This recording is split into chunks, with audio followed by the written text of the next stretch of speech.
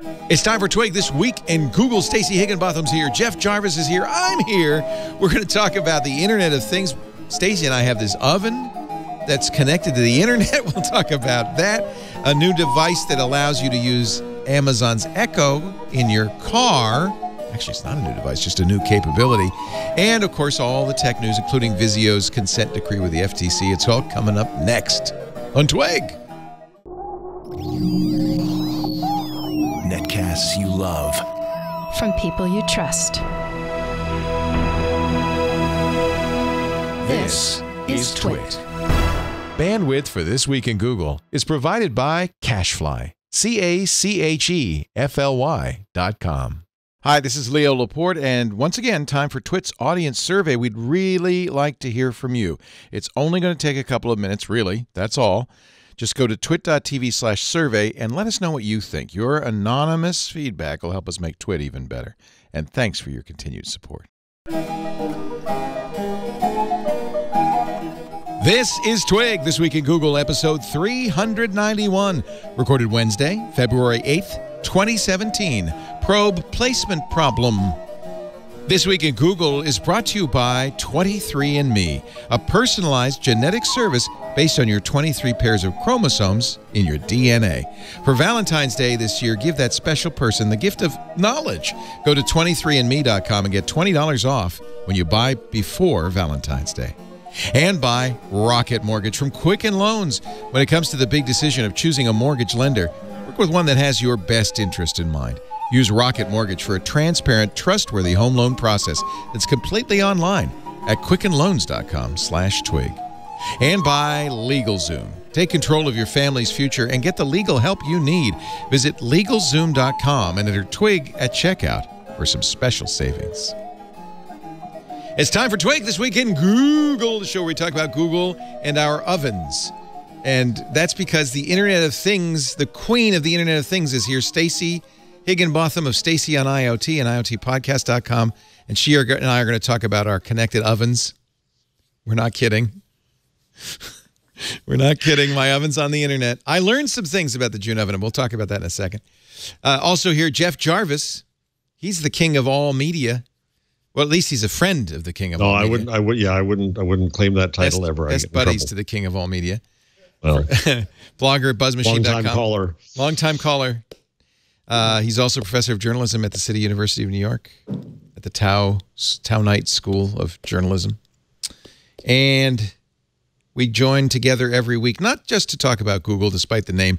That's just a convenient hook on which to hang the hat of all things, you know, having to do with internet, social media, journalism, the new world. The new world. What's the matter, Jeff? You don't like the new world too much? I want the old world back. Hey, the only thing constant is change, Jeff. Come on, it'll just. I was fine with that till the change went on a detour. For the first time, I was liking the change in my life. I now understand the phrase, I'm just glad I won't live long enough to see that. I never understood that, and now I get it. But I've lived long enough to see it. Because we did. Yeah. Hey. So why don't we start with the June oven? Because there's a little heat going on here. I know. We should mention that June is a sponsor of one of Stacey's shows, just as a disclaimer. Yes. But you talked me into buying this long before they were a sponsor. Yes, and I bought my own too. Yeah. So I paid actual money. Yeah, well, and that's, by the way, the other side of this. A lot of actual money. It's a $1,500 toaster oven. Okay, before you get upset, that's a ridiculous amount of money, and I wasn't going to do it. I actually put down the $100 deposit, and they wrote me about a month ago saying, okay, your oven's ready. And I said, I'm not, but then I realized I'm already in for $100, and you get, you can return it after whatever, a month or something. So I thought, well, I'll give it a try. But Stacey, I saved the box. Oh, good. No, I still have the box, too. Yeah, I don't normally save the box, but this time I saved all the packing material. And I was glad. So the first thing I cooked in it was a steak. I got to tell you, this oven is wild. If you look at the front of it, it looks like it has an Android phone in the front of it. And it pairs to your iPhone. And you watch while your food cooks, but not just watch like what temperature it is. You can watch how hot it is inside the food, how hot it is inside the oven. You can watch live video of your food being cooked. And I had the weirdest experience yesterday. I put a piece of bread in there to make toast because I wanted to see, well, does it toast? And it recognized. $1,500 toast. Wait a minute. No, I recognized it. It said that's either bread or a strudel. Yes, I can explain why. How would you? So then I tapped the bread and said light, medium, dark, and I set the thing. It's got ceramic elements, so they get bright red immediately. And it toasted it about the same time as my Breville toaster oven, which is what I compare it with. About 5 minutes, but it tells you it's going to be 5 minutes, tells you exactly how long. The toast, I've never had such even toast, by the way. Perfectly browned on both sides. So literally, my husband and I have been talking about this. I'm like, did you notice anything about the toast in the oven? He's like, it's toastier toast? And I was like, yes. Yeah. And it felt silly, like we were justifying the cost of the oven. There's no justification. I'm going to say this right up front. There is zero justification for the cost. It's way too expensive. I'm embarrassed that I bought something that expensive. How much does your other oven, your Revin oven cost? Breville is a couple $100, and the Breville is a fantastic convection. It does everything the June does. It's a smaller. One of the things that's surprising is how big the June is. It's taller. You need you should get the measurements before you buy it to make sure you can fit it under your counter because it needs a few inches all round because it's an oven. It also looks like it's made out of space age materials, like the inside is some sort of weird plastic. Right? It's fancy. It's got carbon fiber heating elements. Yes, this is it.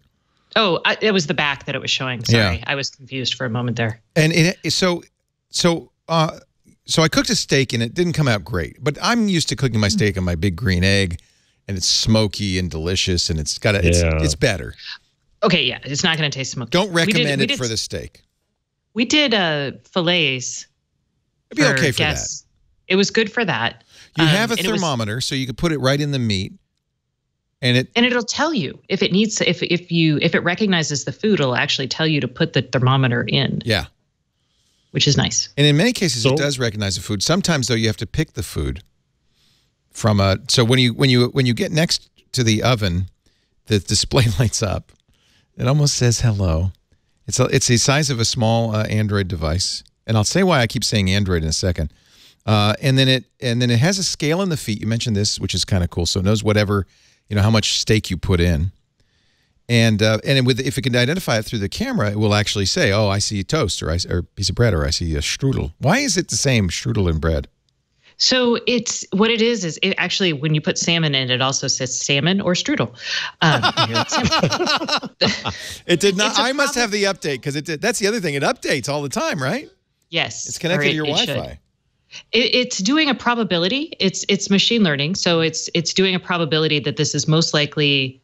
It knew I put in salmon. It's this. It knew it was salmon. So it also learns going back, Stacey? No, it didn't give me a choice. It learned. Okay. It's getting better. Okay. Yeah. So, Stacey, does the data go back up to the cloud that 1,000 people said, no, that's not strudel, damn it, it's salmon? Yes. And they're planning an update. I don't think it's up there yet. I haven't been given this option. Maybe it's on the phone, to ask, how did you like that cooked? So they can learn about how things, is their preset recipe the right one or not? Yeah, because the steak, for instance, was underdone. I had to put it back in. I said medium rare. It came out rare. Could be because of poor probe placement, which has always been a problem of mine. So you got to get that temperature probe, where the coldest part of the steak would be. Maybe I missed and I pushed it too far and I thought it was more cooked than it was. This is sounding uncomfortable, but go ahead. Okay, so the next day I'm going to cook salmon because before the show I wanted to cook, steak, salmon, chicken breasts, and toast before the show so I could talk to you, Stacey.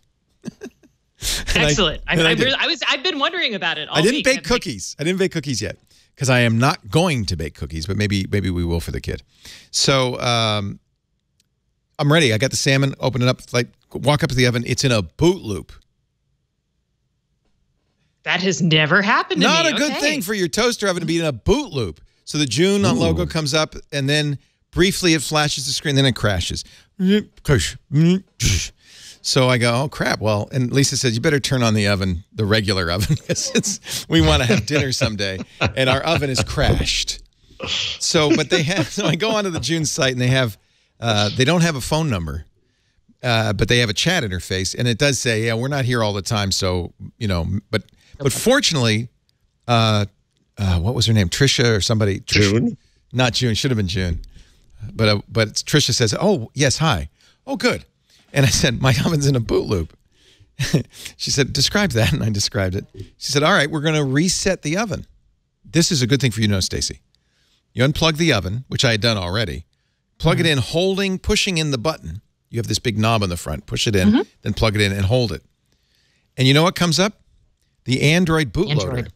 It's Android. It's the Android. Yeah. Which is ironic because they only have iOS software. No, they have an Android. They have Android. Have they done software. it? Okay, they didn't have it. Oh, last wait. time. Oh, I could be lying No, to you. they're working on it. They don't have it yet. Okay, you're right. You're right. So it's Android. And then you have the same things you have in an Android recovery screen where you can delete the cache, delete the data, reset, just like Android. So and she says, just do a complete reset. So I did a complete reset. And just like Android, you have to do down, down, down, down, down, and then do it to confirm it. It refreshed it. It did not need to do the update. So it didn't. And I told her that. And she said, oh, that's interesting. Huh. Huh. Someone in the chat room asked if it's running an Intel Atom. It's actually the NVIDIA K1, I believe. That's why it's Android. Sure, that makes sense. That's what's NVIDIA in my Shield. Tegra K1 processor. Yeah, that's in my Shield. That's actually a very good processor. It looks like an older version of Android. It does not look like Nougat. It looks like more like KitKat. It looks like a fairly old, but it doesn't matter. That's not a big deal. It doesn't matter. It's custom. More stable. Yeah, it's not. It's not running Android really. It's just it's running on the application. When your oven rings, answer it. Yeah. So then the next thing is it says join the Wi-Fi. So I got on the Wi-Fi, connected to the phone. I've had a little trouble connecting with the phone, but the beauty part is then it's fine. I put the salmon steaks in. It says, oh, salmon. How would you like that cooked? Firm or loose or whatever? Two choices. Moist or firm, something like that. Dry or... I think it's like flaky or moist. Yeah, it's one of them's unpalatable, but that's the one I chose because I didn't want firm.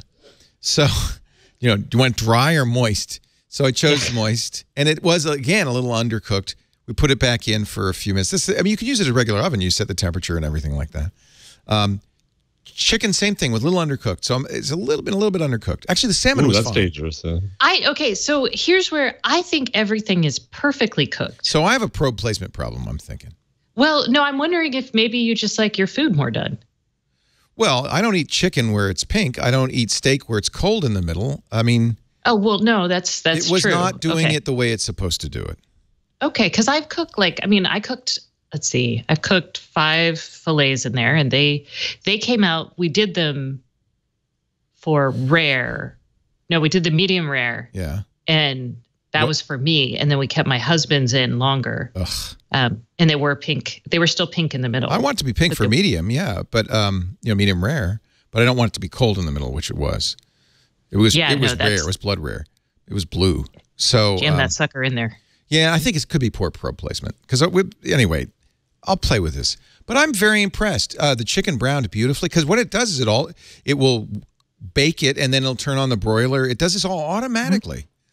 Yeah, it does something to crisp the skin at a higher temperature and then change it down. And you can watch the whole thing. In fact, I could show you on my phone because I have the app. I could show you videos of my bread toasting because it has a picture. It's just wild.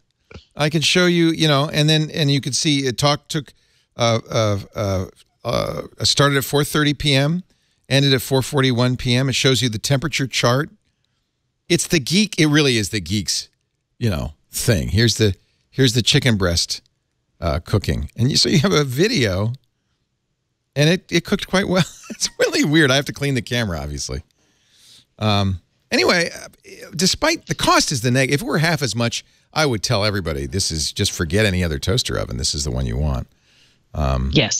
Stacey, you scolded him last time and said it's not a toaster oven. It's an oven. Well, it makes toast. It does make toast.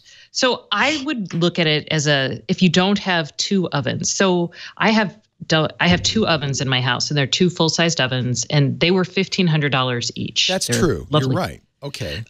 So if I only had one of those, I would buy this in a heartbeat. Instead of the second oven. Instead of the second oven. I agree.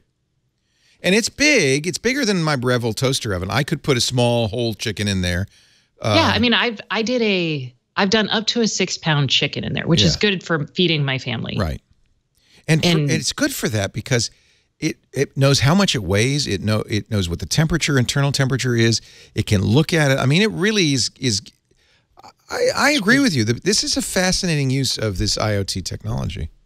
I think it's like, you know how we talk about our smart homes being like anticipating our needs and all that? This oven doesn't anticipate your needs, but it provides that level of set it and forget it. Like, I don't have to think about it. I literally shove a tray of food in there. Yeah. And it's like, oh, I got this. And then I'm like, sweet. Yeah. I would like to try some baking. I think it'd be interesting to do some baking in there. I will say that during the review, and I don't bake a lot. So we baked some loaf of like banana bread or something. The top got done and the middle still wasn't done, but it wasn't a preset. So I'm trying to remember. So you were just doing a recipe. Yeah, I was just doing a recipe. And again, I don't bake. Can't really blame it because I want the presets to work perfectly. Yes, and they should. And I think that's what's interesting is that they will, right? Or at least they're getting feedback. Yeah, they switched their cookie recipe. I think I told you guys this. Yeah. So I'm going to try some vegetables. You know, I love to bake root vegetables like cauliflower, and so I'm going to try some of those things. But I have to say, you know, it's kind of amazing. Actually, it's kind of interesting. It is awfully expensive, and I guess we're kind of subsidizing the initial outlay. Yes. By the way, the support was very good, and she said we're going to have the engineers contact you because I'd like to get more information on what happened with the crash and the pairing. So that was good. She was pretty knowledgeable. She said, "Well, try rebooting your router." It was good. She knew what she was talking about.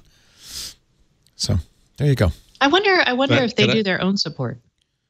No, sorry, go ahead. I felt like that was actually somebody who was hanging around the office late at night. They're in San Francisco, so it wasn't that late. About 7 p.m. Go ahead, Jeff. No, I want to talk about a different gadget. It's not on the do it. Should I? Yes. This will be the gadget segment. I'm having fun. I don't mind. Beats talking about Trump. What's that? Is the Cardia. Okay. You remember, was it 2 weeks ago now? I was AFib. I had AFib. Yep. So I was. This got recommended to me, and this happens to be the company that Vic Condotra is now the CEO of. Oh, I saw your exchange with Vic. Yeah. Yeah. And so it is very, very cool because all you have to do is put your fingers on these metal pads, and it talks to your phone, and you get a good EKG. In fact, I will email one to Karsten right now. That's kind of amazing. And you need this really. You need your doctor to be in on this, right? Because you want to send I presume you want to send the graph. Well, no. So here's the way it works. So Karsten, I'm sending you my EKG right now. This is AliveCore is the company that does this. AliveCore. Yeah, AliveCore. And the first time you sign up, yes, they have to have a clinician. It takes up to 24 hours. A clinician does look at your EKG. Oh, it doesn't have to be your doctor. Sure. Okay. No, but I guess to make sure you're not dying. Yeah. And then you can look at your own after that, and you can send it to your doctor if your doctor actually gives you an email address, but that's rare. You can sign up with your doctor. You can pay to get analysis. So if you're worried, you could say, "Hey," and you send it to them, and they say, so that's my ticker. Oh, right Jesus, there. You better get to the hospital right now. I know. Yes, no, that looks nice and regular. That's good. Yeah, no, you were boring me with the oven talk. See how calm it is? Yeah. Excellent. So that is normal sinus rhythm, and it will analyze it and say you're normal. That is super cool. It really, really, really is, and it's so small. And you can get there's a thing you can get so you can stick it on the back of your phone so you can check that way. But I don't want to become completely neurotic. My wife got nervous. I would get completely neurotic because I used to be always like this with my hand on my neck checking my pulse. But that's not, fully informational. And then when I went into AFib, I looked for apps on Android, and there are apps that use the camera and the light. You put your finger on the camera. Yeah. But it's very unreliable, A, and B, really hot. It burns your finger. And not nearly as good. Whereas this really does give you a decent EKG. This is only $80. I can't believe it. It's really quite amazing. It's so tiny. You can put it on the back of your phone. They're coming out with a watch that'll have it on the watch. So you can put your finger on the watch. I would have thought the watch just. It's actually a band. No. It's because it works on an Apple Watch. So it's they used to have a case that did this, an iPhone case that did this. Okay. Oh, really? A LifeCore. Yeah. They also have. I don't know if this is still here. Let's see. There's a database, so you could actually send in your data to this database, and I'm trying to see if it's still there at the USC Center for Body Computing. They were creating they were trying to get enough data so they could do understand what's a normal heartbeat, what does it look like, because one of the challenges of having all this is now that we can see everything, we don't know what's normal or not. Well, and also that's kind of what one of the things Apple's pushing is Apple using iPhones for research. So you can sign up for a bunch of these research projects. Research kit. Because the research kit. The nervousness of this is, and this is why Vic's company, LifeCore, is so unusual. They got FDA approval. Yes. A lot of companies really are kind of, that's difficult. It's expensive and difficult. So I'm trying to see. You can imagine all kinds of things where the signals will be good. And I'm talking to Vic in a week or so, and I'll report on that. But maybe we should have Vic on, in fact. Yes. Which would be fun. But my mother's a type 1 diabetic, and there are signals when she's going into an insulin reaction, like clammy skin and other things. Right. You can imagine many signals. You can imagine the case where maybe it would be predictive of my AFib if it knew enough signals of what was coming up, maybe or an insulin reaction or a epileptic seizure or God knows what. With all the seizure, all the signals you can have.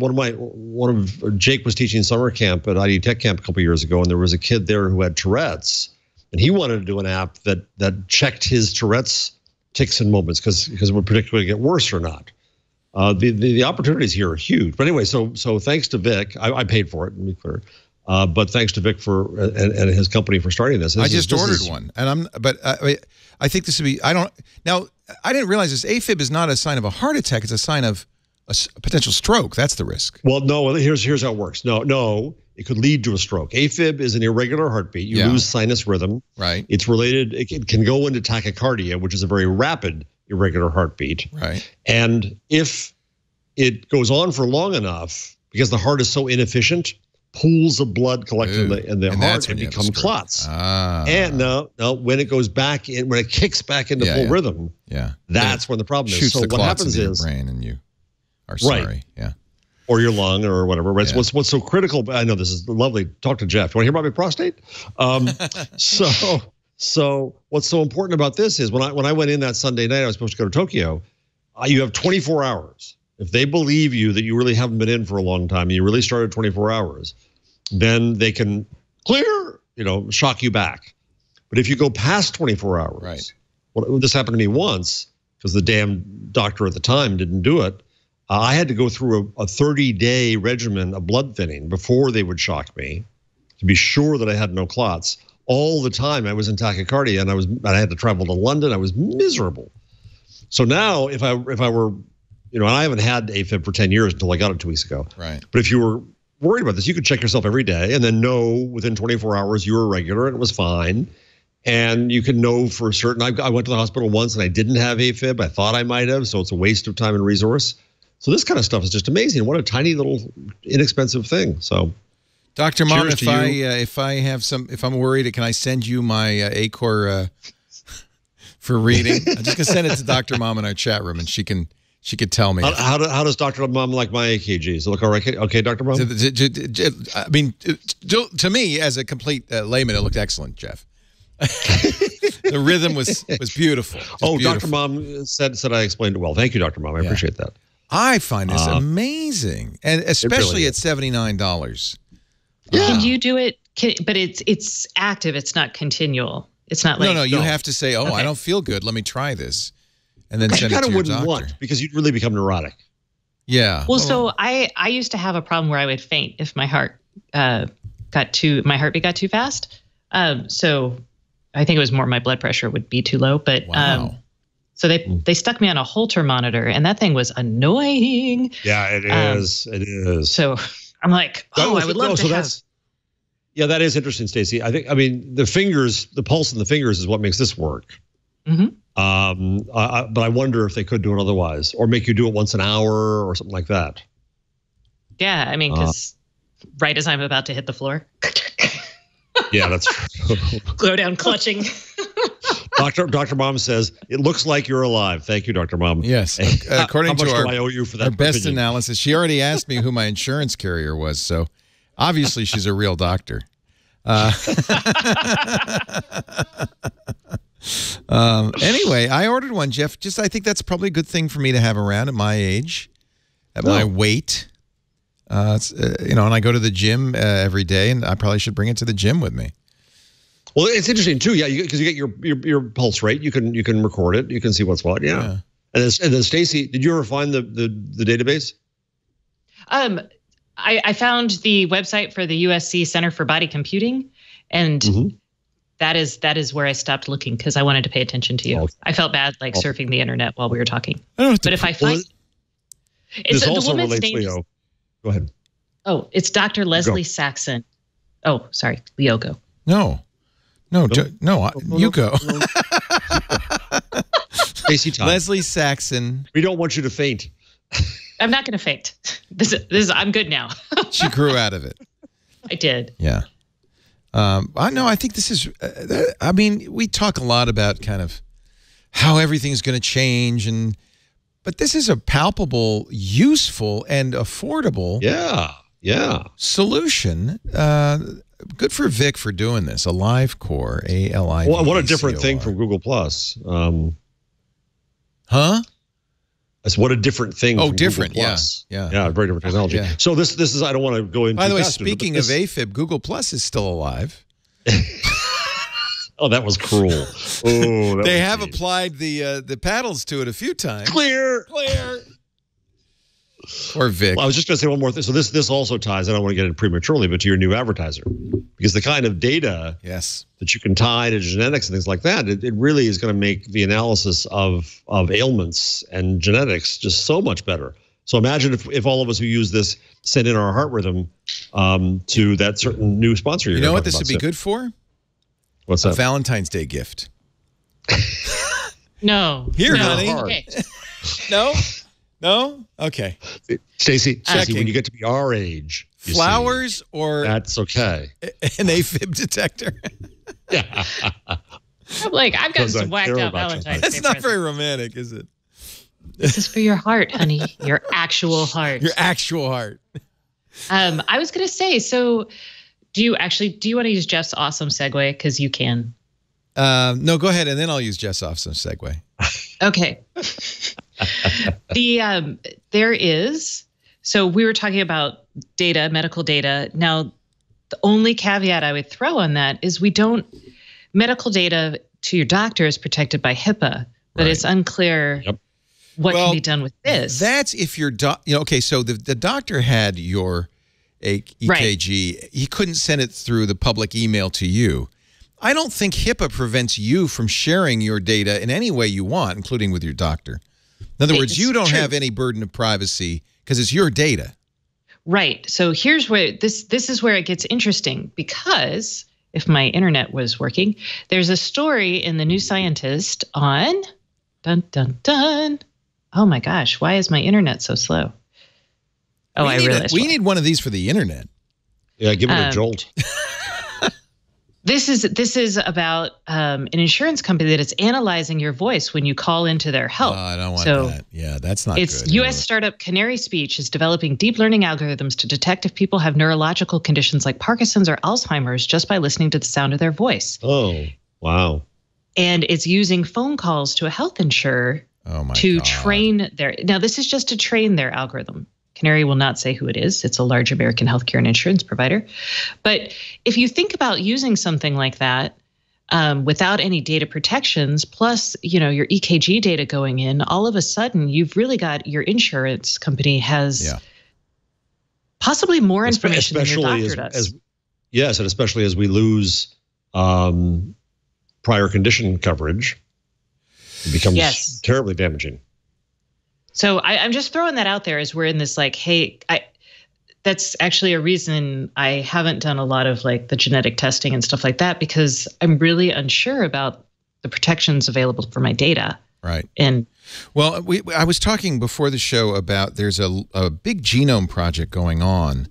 I think a professor at Harvard, we talked to him on one of our shows years ago on Futures in Biotech.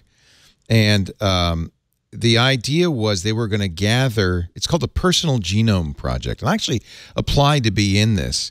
In order to participate. Because Leo is that public. Well, that's the thing. You have to be a very public person, because the idea is they want to collect full genotypes for as many people as they can, combined with your phenotype, your medical history, and then give it to researchers. So they said, since we know we ultimately would not be able to protect your privacy, to participate in this, you have to acknowledge, we're just going to attach your name to it. And I was going to do it. In fact, I did apply to do it. They never accepted me. But a number of people in the chat room pointed out, you know, it's not just your information you're handing over here. Your children could be tainted by the information that's publicly available about you.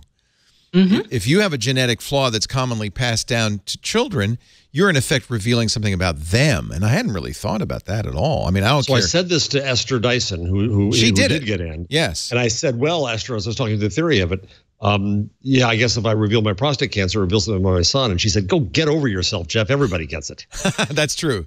If you live long enough, almost every man will get it. But it is a legitimate point. I still would probably do it, but I would ask my kids' permission first.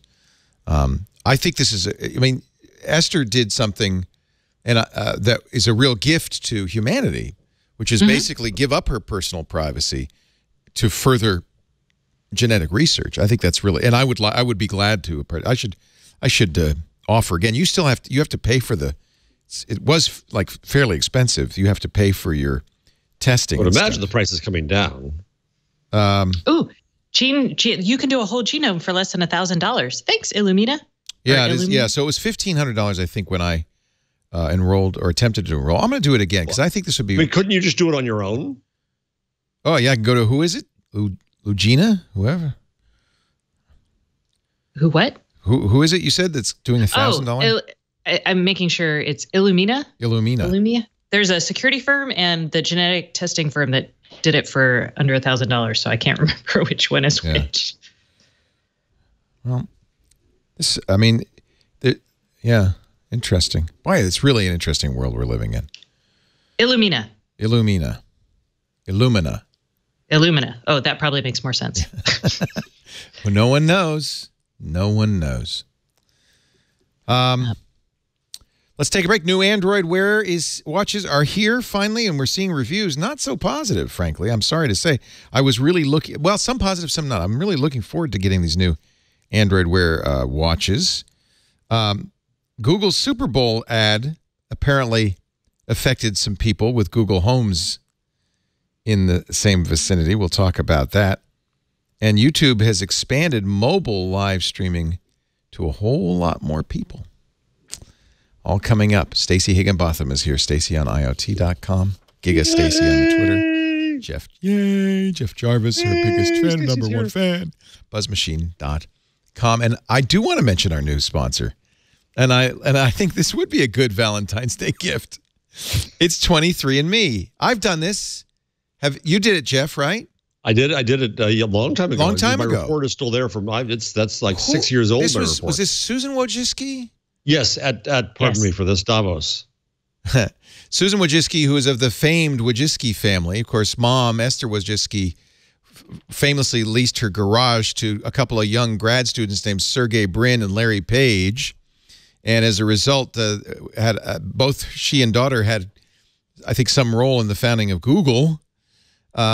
So Susan created 23andMe, and it is an inexpensive way to find out some of it's a personalized genetic service based on the 23, that's where the pairs of chromosomes, that's what 23 comes from, found in your DNA.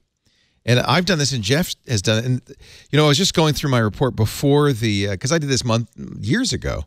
And I just was going through my report because I haven't looked at it in a while. And there's some cool stuff. They've added new stuff. For instance, I found an ancestor. By the way, I don't have a lot of Neanderthal in me. I have 265 Neanderthal variants. I have 266. Beach. Oh, crap. I have less Neanderthal than 68% of 23andMe customers. My Neanderthal ancestry accounts for less than 4% of my overall DNA. However, I'm in 5th place out of family and friends. So there you go. I just think this is so cool. And one of the things I discovered is a second cousin whose last name is the same as my grandmother's maiden name. That is wild, based on his 23andMe chromosomes and mine. You also get a wellness report, traits. I found out that my hair is likely to be brown, my eyes likely to be brown. Actually, you know what the most interesting one is? The ancestry report. If you've ever wondered where your ancestors came from, here's my ancestry report. Mostly European, in fact, all European, but this is by generation. So the first 3 generations, British and Irish, then go back 3 through 5, French and German. And then if you go back 5 or generations or more, I have Scandinavian, Italian, Ashkenazi Jew, and Iberian. I think this is so cool to find this stuff out. Now, all I had to do was very simple. As saliva, rather. It's not cheek swab. I just spit into a little tumbler, and then you send it back to 23andMe. You can see how your DNA breaks out across 31 populations worldwide. Found out where your ancestors lived more than 500 years ago. In fact, you can go further back over thousands of years, trace parts of your ancestry to maternal and paternal haplogroups. Find out how much Neanderthal DNA is in you. You can even connect with other people who share DNA with you. 23andMe has a very big database now, more than 1 million genotyped customers worldwide. So that's why when I went back to my ancestry report, I was able to find people I hadn't met before, and you can contact them, which is pretty awesome. Here's a second cousin, third and fourth cousins, and on and on and on. So let's look at this Anthony, who shares my grandmother's maiden name, so I know that they kind of nailed it on this one. I can look at what genes we share in common. It's really cool stuff.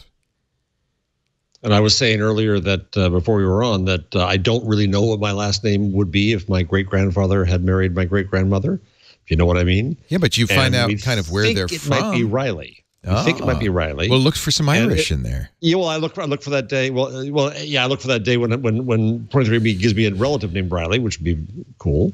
And also, I thought I had a lot of German in me, just because that was the family lore. But it turns out I'm 63% British and Irish, only 7.4% German. So you and I have a lot in common, as well as very, very white skin. I'm very likely to be pale. 96% likely to have lighter skin. So this is actually, they're going to do a $20 off for Valentine's Day. See, I think this would be, you could do it for you and a loved one. It would be so cool. Spit, honey, spit. I know. I think it is kind of romantic to find out this kind of stuff. And actually, I was talking to one of our employees who's engaged to get married. She said, "You better believe I'm going to get my future husband to do this." It's kind of romantic. 23andme.com. 23andme.com. $20 off when you buy before Valentine's Day, a little less than a week.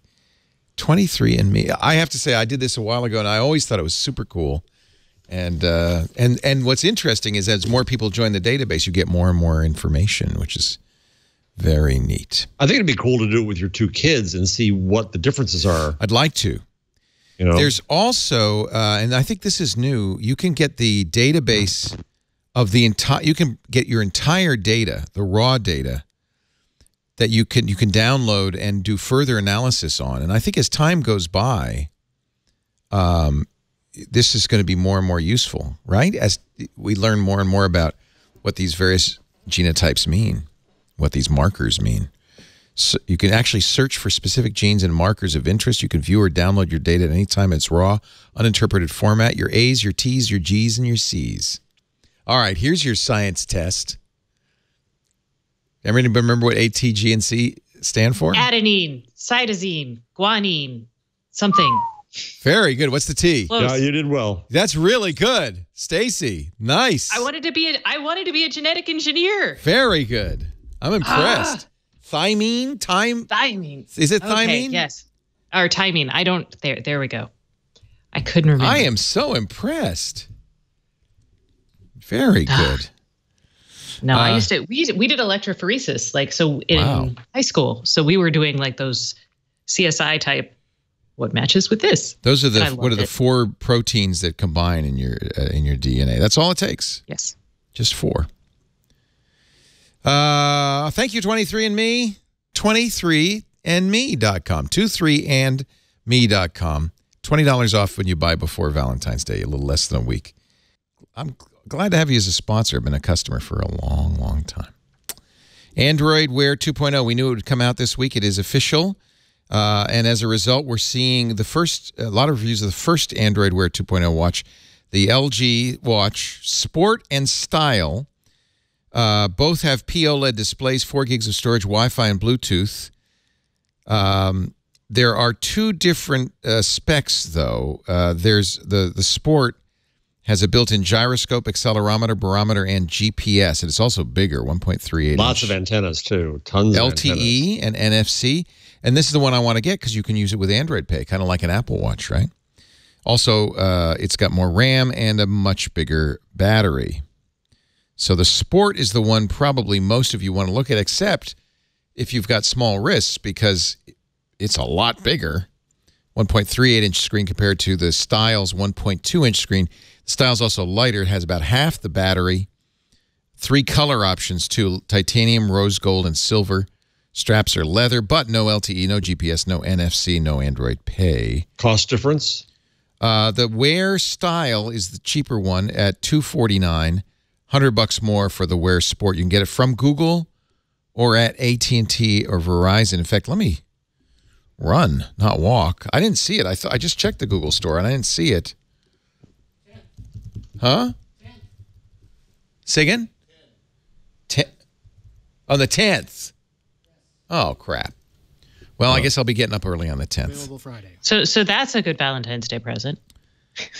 You know, yeah, maybe. Do you think?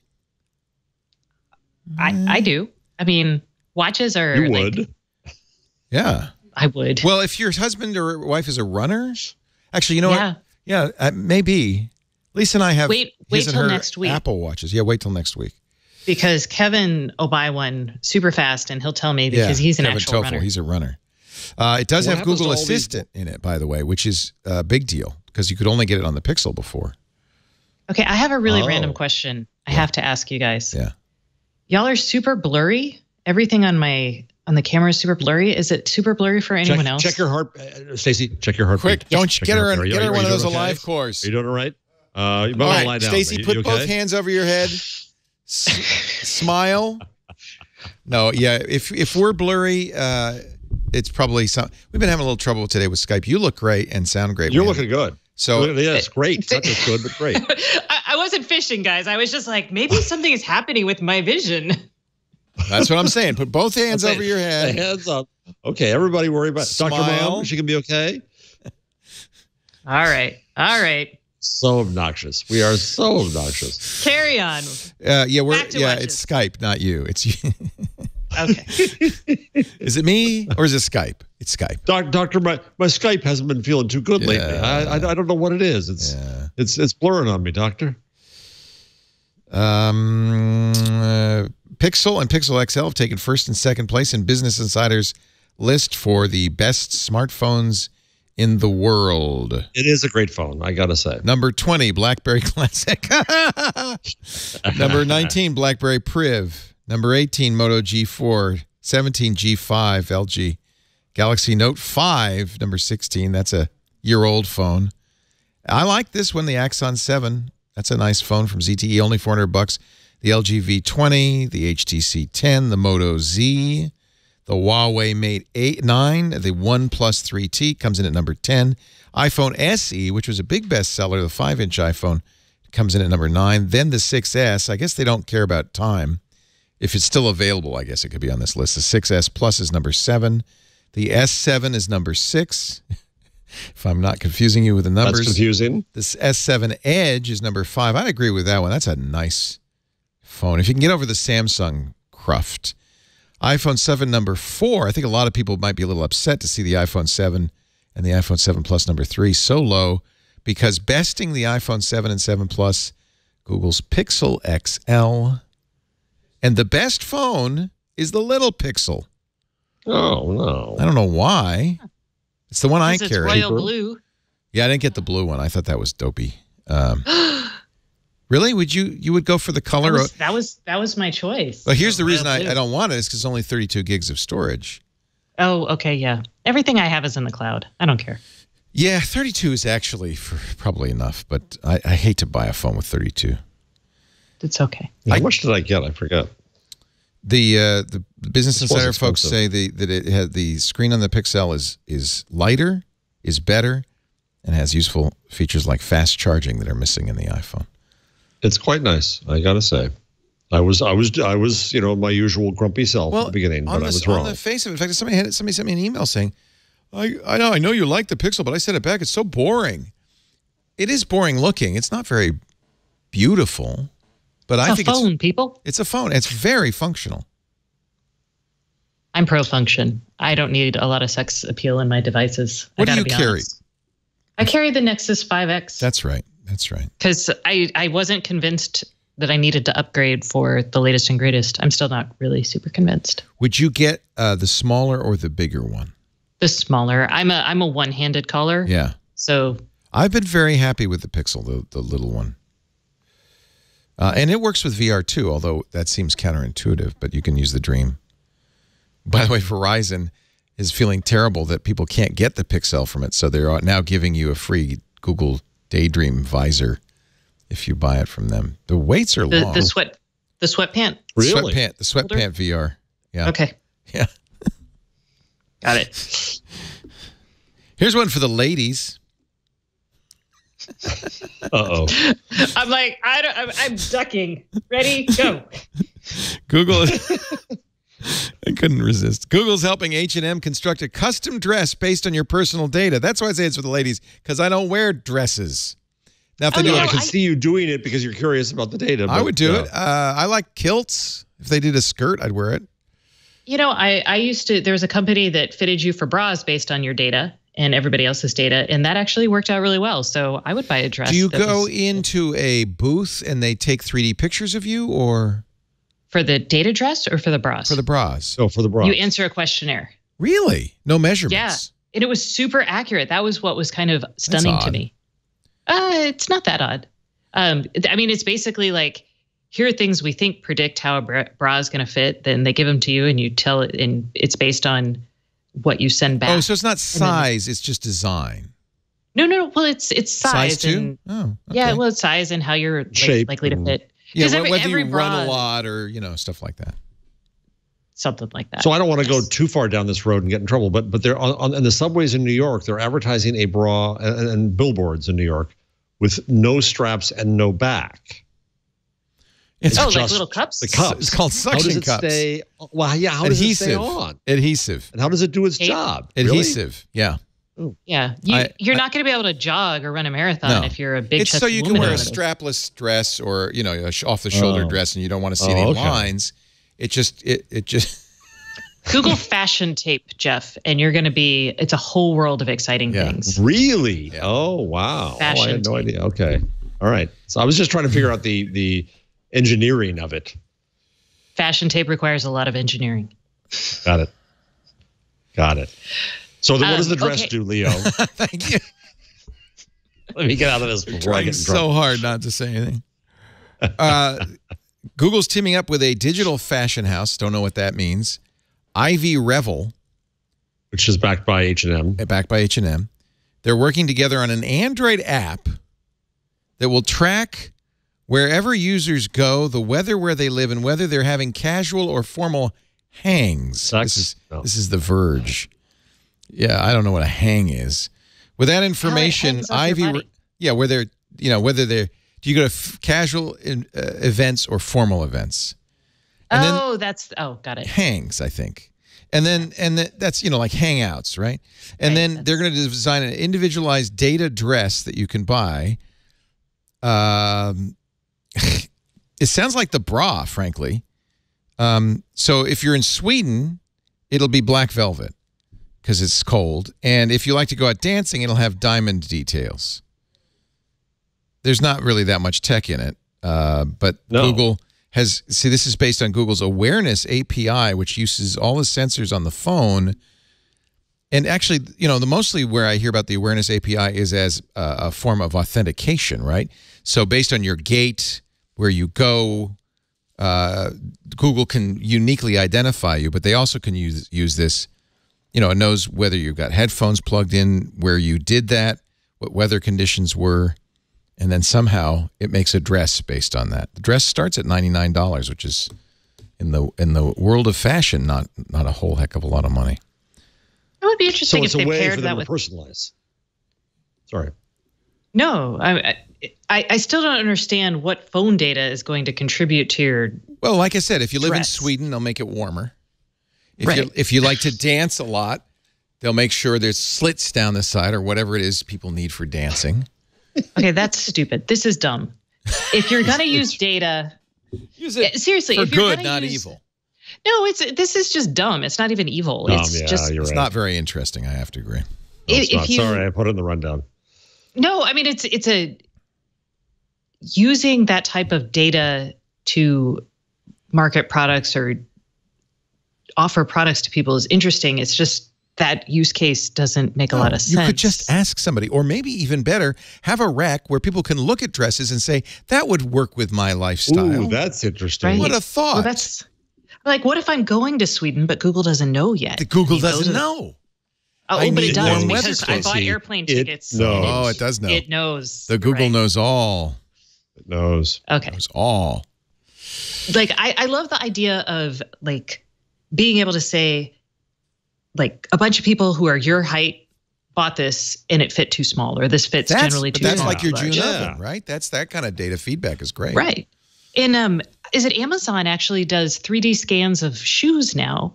And so you tell it how your shoes typically fit for you, and then they match it to the particular shoe you're looking at, and they're like, you should buy a size smaller in this shoe. Well, that's interesting. So that's useful. This is a company they bought last year called Shoe Fitter.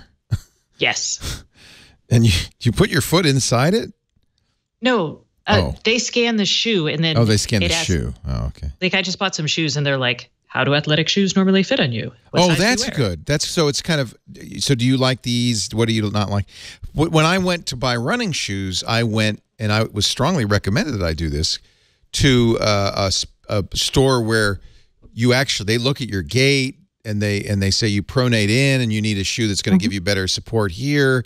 I mean, that kind of customization, I don't think Google could do. I really think somebody who. You ready? There's a company called Sensoria. They make connected socks. And they will tell you. They will tell you. They look at your gait and they tell you if you pronate, if you whatever the other one is, and how you run and what types of shoes would work better for you. So it's out there, Leo. I need connected socks. That's for sure. Truth is out there. They see. Oh, you found them. Yes, they smart socks. They, I think, do sports bras and other things too. So it's not just like, it's so you can run better, basically. Oh yeah, there's a sports bra. No relation to the 2015 horror film about Caroline, a woman in her late 30s who is searching for a new beginning and realizes she is not as alone as she thought she was in her new apartment. Not that, Sensoria. I don't know. With these connected socks, you might not be as alone as you thought you were. That's a little different. The socks are really soft too, guys. They're very good for. You have them? And I have reviewed them. Yes. You have connected socks. Wow. I used to. I sent them back. Aren't you afraid of when insurance companies get your connected sock data? No, because I don't usually run a lot, so they'd be okay. They'd be like, oh, this person is a couch potato. See, this whole thing, this is, of course, the argument, one of many, but this is the kind of chief argument people use about privacy is, oh, you're not going to want insurance companies to deny you coverage because they saw you ate an extra donut.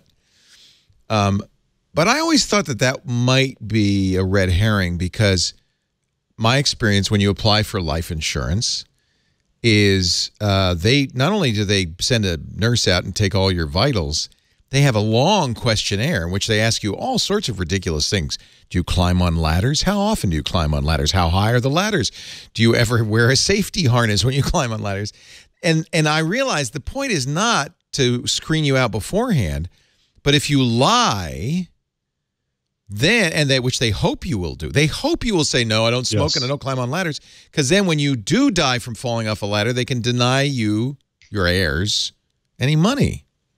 So I don't think they need all this information because they just put it in the questionnaire and they're praying you're going to lie. They don't want to know really what you do. They want to be able to, what they want is to collect premiums but not pay out. Right? Gosh, Leo, that is such a cynical view of insurance. No, it's exactly how it works. Exactly. It's not even cynical. An evil industry. It's this profit. It's capitalistic.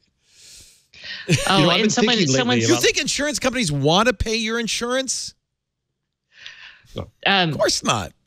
No, it's all based on actuarial data. There is a really cool thing if you want to go nerdy on what real-time masses of easily collected data on people means for actuarial predictions, but that's yeah, of course. So actuarial is just statistical, and frankly, that's sufficient for them, right? They just take a population pool, and 13% of those people are going to die of a heart attack in the next 3 years, and so they make the insurance premiums such that they will still make a profit if that happens. It's all math. I understand that, but the question is, are they interested in this kind of additional? Thank you very much. This is the Actuary Magazine, in case you'd like to subscribe. Are they interested in the data, from your TiVo and your Vizio and all of this stuff, in order to somehow deny you coverage? No, I don't think they are. I think they don't care about that. A, because of the statistics, but B, because they want to give you coverage. They just don't want to pay you. So all of their energy is in figuring out how to avoid paying off, not getting new customers. In medical insurance, it might be different. In medical insurance, they definitely want to screen out people who are going to cost them money. They'd like young, healthy people, obviously. But so I've been thinking about this lately. Insurance is selling fear, right? It's fear that you're going to die and your family's going to be. I would submit there's a difference between life insurance and health insurance. Yes, I agree. I agree with that. But various things can sell fear. And then I've been thinking lately about all the fear I hear advertised all over, right? The ADT commercials about, here's the nice white male who's worried about his fear works. Wife who says nothing, as there's a dark force behind, right? There's things about your identity and your credit and your data. There's a serious add-on right now that has a new thing that women should carry in their purses, they say, that acts like a cat's claw and not only harms your attacker but also collects DNA. This is an ad. This is an ad on Sirius. But there's you could just get DNA under your fingernails. Yeah, just scratch them. That's good enough. So Jeff, I would submit it's because of what you listen to. Yeah, I don't get those ads. It's the media you're following. I've never heard of that. I get hopeful things here's about. what it is. It's Sirius. Yeah, it's Sirius. Sirius. And I listen to the talk stuff on this, like MSNBC on Sirius. So when the TV gets the real commercials, I get the really. I have a lot of experience with this because I've worked in radio for 40 years, and radio discovered this.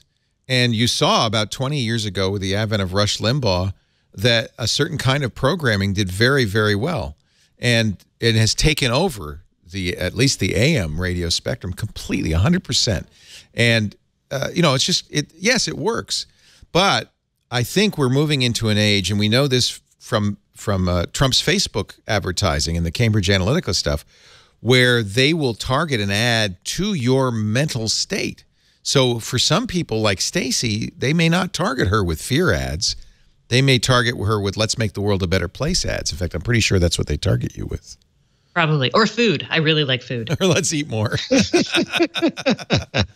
But they know that, by the way, Stacey. They know that exactly. So I think that's kind of old world is scare everybody. And, not to get political, but it's pretty clear that was Trump's message throughout the campaign, even at his inaugural speech in the American Carnage speech, that fear was very effective to get him elected. But I think we're getting even more sophisticated than that. Fear works in a general with a general brush.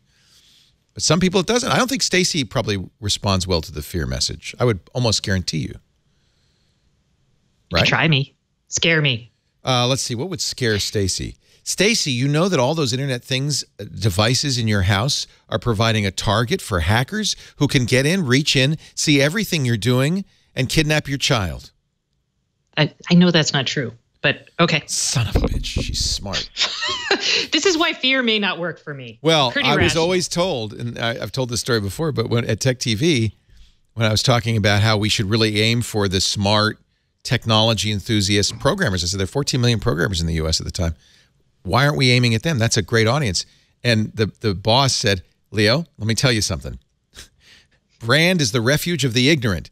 Advertisers don't want smart people because, like Stacey, they know, oh, I'm not scared. Oh, you can't scare me. So they want. I mean, you can scare me. That just didn't scare me. Okay. But seriously, they don't want people who are too sophisticated because you people do research on products and try to be rational and blah, blah, blah. Oh, I feel I'll so scare sophisticated. Stacey. Go ahead, scare Stacey. Oh, scare me. You know you can get food allergies in the middle of life. That's scary. Oh, that is scary. But not to anything good, right? Is there anything I could do? Is there? Oh, Wait a minute. Is there anything I could buy to prevent that? Are there allergy No, you drops? just have to buy a new diet that only gives you. So after the AFib, people have their own cures. Yeah. Drink a lot of water. Yeah, I was probably dehydrated, but then inevitably carbs. Carbs give you. We've been eating bread for a Jeff, long you're time. I'm not gluten giving up bread. intolerant. That's why. I'm not giving up my bread. Jeff, And my you've got to pasta stay away and from my the bagels gluten. and my pizza. Not doing it. Here's the ultimate running bra that just happens to be smart. Ooh. It's called You're going to the get us in trouble now, the aren't you? Ohm bra, not The related to Ohm Ohm signal, Malik. yes. You know about Those this? guys are great. Okay. I do. I have not tried. They didn't have a running bra. They just had a fitted shirt when I was trying it my connected? clothing. It is. Well, it's got sensors in it and It coaches you. battery pack. It and coaches you. Yeah. Say goodbye to bounce. Say hello to comfort. That's a big deal, you guys. Okay. Uniboob and bounce. Okay. Okay. Yeah, you're right. I don't know. Well, we have some of those issues. Oh, as I'm well. getting to know it, Stacey, as I get older. This is actually very Sorry. cool. I would get this. I should. Oh, now I should get this They have a shirt for men. Valentine's gift. What was it on Seinfeld? Was it the man's ear? Man's ear. Man's ear, yes. So tell me, would this be a bad Valentine's Day gift? If for Lisa or for you? No, for Lisa. I don't need a bra. They have a shirt, you guys. They have a fitted shirt for boys or men. No, he's asking for a Lisa. No, but I'm thinking for a Valentine's so gift for Lisa. If Lisa is into fitness and runs, She's training yes. for the Avon Walk that's right. for the Cure. Oh. Okay, yes. But if not, then you're telling her something that no woman wants her husband to tell her, which is get off the couch. No. She's a fitness. She's fitness. Okay, all then into you're it, fine. That's all good. over. Now, but I have a problem. Tell me your problem, Leo. No, I can't. I don't know what size to get. That's another problem for another day. That's a different problem. Yeah. We can talk about that offline. That's what guys, they go into Victoria's Secret and they say, she looks like, she's about your size. Yeah. She looks just like you. You know, people used to tell me that a lot when I was younger. Not so much Not so now. much? Yeah. Huh. Yeah, the bro. They're saying the Seinfeld man's ear was called the bro. Oh, nice. No, it was the man's ear? What size, baby? Oh, she doesn't want one. Never mind. Oh, but it's like it measures. No, it would help. No, I'm going to be on her list. She's going to be like, Stacey? it's not stay. I came up with that one. Okay, got it. She came running in and said, "Don't get that." Okay, good. How do you feel about diamonds, forget it. How what? If it's not diamonds, forget it. Not even if it were to detect your afibrillation. No. Okay. All right. I better cancel that order. Diamonds. She wants diamonds. I have some lovely connected jewelry I can tell you about. Really? No, she doesn't want anything connected. In fact, she started wearing. I said, well, because you're training, you should wear your Apple Watch. It would help you with the training. She tried it I hate this thing. She doesn't want all that stuff. Google overtakes Apple as the world's...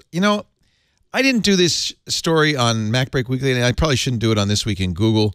It comes from so meaningless. It's just dumb. It comes from a company, even the name of the company should tell you, Startup Echo. The world's most valuable brand, Google, Apple's dominance has ended. Oh, actually, this comes from Brand Finance. Startup Echo is just repeating it. Google is now the king of all brands, but I don't even know how they measure that, right? Brand goodwill. It says Apple has failed to maintain its technological advantage, has repeatedly disillusioned its advocates with tweaks when material changes were expected. I wouldn't disagree with this. Apple overexploited the goodwill of its customers, mainly because of its failure to generate significant revenues from products like the Apple Watch and its inability to demonstrate that genuinely innovative technologies are desired by consumers, are already in the pipeline. I think that's accurate. What do they say about Google? Google has definitely benefited from increased revenue. Brand strength score is also a factor in its success. Its brand strength score was up by 2 points, indicating underlying brand equity. Higher brand equity means the brand is more likely to retain customers. Well, where are you going to go? Even command a premium price. Number 3, Amazon. Number 4, AT&T. I don't think so. What? I don't think so. I guess they include revenue in this. It's not. I don't know what the methodology is, but. All right, I have a story I want to ask you guys about because I don't know what this is going to mean. Let's take a break and we will mansplain anything you want.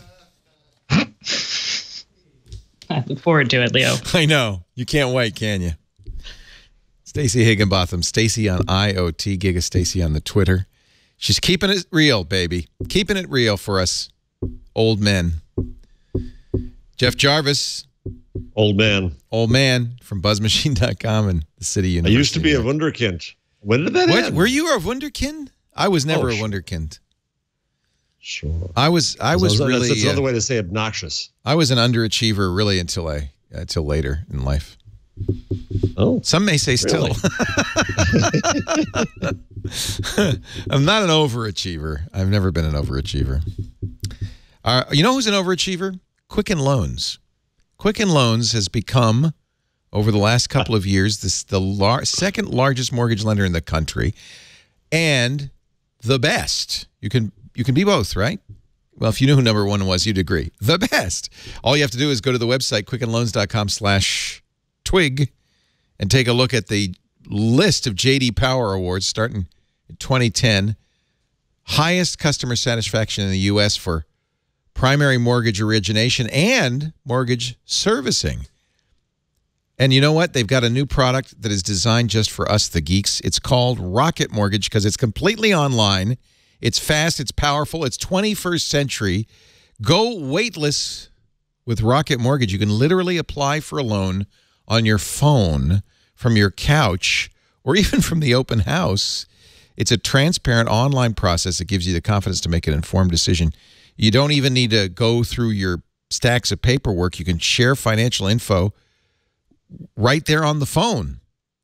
They have little sliders. You can adjust the rate and length of your loan in real time, so you get the solution that fits your needs. Whether you're looking to buy a new house or refinance your old, you can lift the burden of getting a home loan right now. Lift it with Rocket Mortgage. How many more rocket puns can I get in there? You got to get somebody you trust with your best interests in mind, and that's Rocket Mortgage. Completely online, so you can skip the bank, skip the waiting at quickenloans.com/twig. Quickenloans.com/twig. Equal housing lender licensed in all 50 states. NMLS consumeraccess.org number 3030. Rocket Mortgage from Quicken Loans. Okay, Stacey, let us mansplain the world to you. God, with an offer like that, how could I refuse? What an offer. Okay, what are you doing for Valentine's Day? Oh, my husband is taking me out to my favorite restaurant, which I haven't been to in like four months. Dare I ask what your favorite restaurant in Austin is, or is that a secret you don't want to tell everybody? No, I love it so much, but apparently I don't go often enough. So everyone should go. It's Pesce, and it's delicious. And is it they Italian? make the best. No, it's French food, I believe. Ooh. Even though, yeah, it's French. Yeah, Italian. That's French. Pesce. Fish. Pesce is for fish. Yeah, pescado. It is. Entrée they de make pesce. pre-prohibition cocktails, and the guy who runs it is just the most nice, the most enthusiastic. And you walk in and you're like, hey, I love this drink. And he's like, I got something for you. And then he whips up something or tells somebody else to whip something up and he gives it to you and you're like, oh, this is perfect. Or you're like, oh, this is too sweet. And he's like, okay, now I really know what you like. And then I love that restaurant. I love the vibe. When you come to town, bring your husband, and Lisa and I will take you to our favorite restaurant up in Healdsburg, Casa Madrona. And Pam, the bartender, is just like that. We're in love with the bartender. And when we come in, she says, oh, hi, I have something for you. Yes. I love that. Yeah, we were last there. He brought out like an Amaro, so just some local Italian thing that he picked up. He's like, oh, I was in Italy in 1977 and I picked this up. You want to taste it? And I'm like, that is older than I am. Yeah. Yeah. Like, oh. That is awesome. No, a great bartender makes a great restaurant. I mean, this is a wonderful restaurant. We love, and we'll take you too, Jeff. Come on out. Yep. But Pam, the last time we were there for their Dickens. They have a Dickens dinner for Christmas. And she had made eggnog. She'd barrel aged her own eggnog for 3 months, and put this amazing brand. It was so good, and she's like that. It's like cooking. A good bartender, it's like cooking, isn't it? I'm taking you up on it. All right, you come up here, and then when we're in Austin, we'll go to Peche with you. Well, boom, done. Good for Valentine's Day. That sounds great. What are you doing for Valentine's Day? Speaking of Austin, yes. How many years since you've been to South by Southwest? Oh, many. I wish I could go this year. I would like to go, but I should. You can come. It's just a party. We used to go because I felt like, well, there's going to be news here because Twitter broke out there, Foursquare broke out there, right? And now it's really a social event. It's nothing wrong with it, but I'm not going. I can't. You could shoot the show from the rooftop deck. I know. Oh, wouldn't that be fun? Yes, we did shows from South by. We did it a couple of years did ago. you ever? Yeah. Were you at that? Yeah, it was fun. Oh, yeah. Yeah, you were. I'm so hurt you didn't remember. It was so much fun, wasn't it? Are you going too, Jeff? No. Oh, all right. Well, I'll be there. It's in March, April? March usually, right? 9th through 13th. Oh, but wait, I haven't asked you. Y'all still have to mansplain something to me. Hold on. Okay, go ahead. Okay. This is the Google Now. Google Now launcher app possibly being removed. Yeah, let me explain that to you, little lady. What does that mean? Leo, where's my Punch Leo button? Sweetie, where is it? Let me tell you, sweetie. Come over. Well, you don't use the Google Now launcher, so you don't care. It's not what happens when I show up, when I scroll over in my Nexus. Actually, you might be using that now. Does it look like here? So what we're talking about is the stock launcher on Google phones. Yeah, you slide left, you get Now. Yeah, that's what you're using. But I love that. The Pixel has a very similar launcher. Yeah. I don't have the Pixel. No, but I think that they will just offer. Well, first of all, because you have a 5X, you're going to keep. I think you'll still have the Now launcher. I don't know. I'm not mansplaining this so good. But the Pixel launcher is the same. The only thing is it has Assistant. But you swipe left for Google Now, and you don't hit the center button at the bottom to get the apps. You just scroll up. Oh, you don't get okay. So that some people at first bothered me because you don't. I end up launching Messenger all the time when I don't want to. You know how on your dock, Stacey, you have 2 icons and then an apps icon and then 2 more icons. They got rid of the apps icon, so now you can have 5 icons on the bottom. And that bothered me at first. I thought, well, how do I get to my app store? You just slide up to go to the app store. And that actually becomes a very intuitive move. Okay, yeah. Okay, then I can handle it. It's good. It's fine. I liked being able to flip over and get the weather and some news stories. Still can and my do that. Shipments. That's not changed. Still can do that. Okay. Then I feel good. Thank you, guys. I think part of Google's problem is they have way too many versions of everything, right? And I wish they do the same with their messaging apps. Just prune a few of them out. So they're going to discontinue it. Apparently, because they have 2. I presume that the Pixel launcher will take over where the Google Now launcher is. But many of us, one of the reasons I don't pay any attention to this, I don't use either. I use Active Launcher. A lot of people, for years, I used Nova Launcher. A lot of people use third-party launchers. We don't use the stock Google launchers. I don't do that. You guys are so like cutting edge and cool. We're just geeks. We like to Moddy. twiddle stuff. Yeah. We're really twiddlers. I am, not Jeff. I'm a twiddler. Okay. So they're going to remove it from the optional Google Services package starting the 1st of next month. So existing devices can continue to use the Google Now launcher, and it will still be updated using the Google Play Store, but it just won't be listed in the Google Play Store as a separate download. And future Google devices, including the rumored new Pixels coming out, I guess, later this year, will all have the Pixel launcher on it, not the Google Now launcher. Not a big loss. I think that that's a minor. It was just 2 different code bases they didn't really need. Okay. Yeah, there's probably dozens. That's a good question, and it made me feel very manly to answer that. I feel very patronized now. Thank you. Jeff and I both know you're much smarter than us, so the world is an amen. We're not, believe me, in any way diminishing your brains. Nope, we know better and older. We're older too, so we lose whatever brain power we had. We're losing. Did you just say you were born after 1977, Stacey? Yes. Oh my God. 1977 was a long time. That was the year I would have graduated from college had I continued. Okay. It was a year after I began my career in broadcasting. Okay. Okay, just checking. I don't know. I mean, like, I have ties older than you. I was an assistant city editor of the Chicago Tribune. No, they're coming back in style, Stacey. It's good news. They're this wide. Excellent. Okay. You want to talk about the fine from the FTC, or do you want to talk about? Yes, that's. We got the Vizio story. We've got Google's court loss. Let me start. Yeah. Let me start with this one. So Microsoft, a district court last year ruled that Microsoft did not have to hand over information to U.S. law enforcement that was stored on a server in Ireland. This is a magistrate, so it's a lower court than the district court. Magistrate Thomas Reuter in Philadelphia ruled on Friday that Google did have to hand over data stored outside the United States.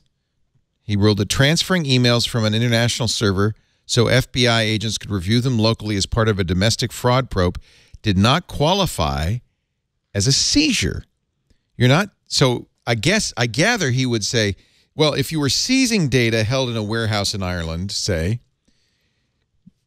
like, I would stop you from doing that. But since you're just asking Google, copy this data over to the U.S. server so we can see it, the judge says there's no meaningful interference with the account holder's possessory interest in the data, so that should be legal. He wrote, through the retrieval of the electronic data by Google from its multiple data centers abroad, though the retrieval has the potential for an invasion of privacy, the actual infringement of privacy occurs at the time of disclosure in the United States. I'm not sure I disagree with this. Well, isn't the argument about possessory interest simply because he's saying they don't have to have a hard time physically delivering the product that it doesn't count? Right. But all digital information would be subject to that then. Right. Because it's not hard to grab digital information. In fact, Google said, and I think they didn't help, well, we don't even know where the emails lie. For practical reasons, we distribute them all over the place. And in effect, that sounds to me like Google's, and they didn't mean it this way, but that what Google's saying is, well, its physical location is not material because we don't even know where it is. It's just in the cloud. And I think the judge was quite rightly saying, well, this doesn't harm the defendant because it doesn't matter where it is. It's bits that are stored, in some imaginary space. Isn't it kind of ridiculous to say, well, 1/3 of the email is on a server in Germany, 1/3 of the emails is a server in Italy, and 1/3 is in the United States? Well, why should those 2/3 be protected? Well, because of all those other countries who don't want it on American servers because of what we can do to them. Well, I agree. There's political. No, I understand the political issues. But the judge isn't supposed to, consider the implication. The judge is supposed to say, well, does this fit the law or not? I agree that really not supposed to consider implications? Well, I don't know. I mean, that seems like a lot to say to the judge, well, you got to see this is going to cause us political trouble or this is going to cause a company economic trouble. I think you'd have to argue that. I don't think Google argued that. But you could argue that this is outside of the FBI. It was the FBI outside of their jurisdiction because the data is not in the U.S. Well, what if a third of the email is, and Google hands that third over, which isn't very useful because it's on like every third bit. I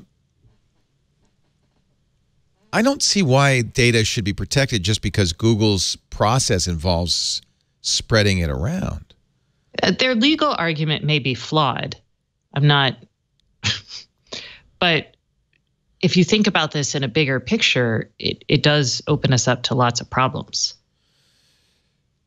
Yeah, I mean, certainly I agree with that. I mean, I understand why Microsoft doesn't want to be liable for something held on a server in Ireland. And Russia, for instance, says you can't, like Russia kicked LinkedIn out of Russia because they don't store the data on Russian servers. So Russia doesn't have access to the data. But I think we also should be reasonable, shouldn't we, about balancing the needs for law enforcement to do their job. I mean, how much of a harm is this to somebody? You don't think about when you put something on Gmail, you're not thinking, well, thank goodness Gmail's being stored somewhere else. You don't even think about that. Well, but if you're in Canada, you do. If you're in Germany, you do. You do. Yeah, you want it not to be. You know, in fact, if you're a corporate client, I think of Google if you're a corporate client, services, you can say where you want it stored, right? Yes, and there are actually technologies that'll cache data in certain. You can run something that'll say store this only in this Amazon data center, for example. I guess my argument is that Google is using an artifact of its technological solution to try to defend the privacy of its users. I applaud their desire to protect the privacy of their users, but I don't feel like this is that strong of an argument. Okay, and that's I mean, Google lawyers, bad legal argument. Okay. In any event, they're going to appeal, and the reason they're going to appeal is because the higher court, the Second Circuit Court, did say that Microsoft could not be forced to turn over emails stored in Dublin. Mm-hmm. I mean, it's thorny. I'll have to listen on Friday. I'm sure Denise Howell will discuss it on This Week in Law with some actual lawyers. Ooh, what a thought. You know, the ACLU, U.S. Chamber of Commerce, lots of technology and media companies agree that it shouldn't, you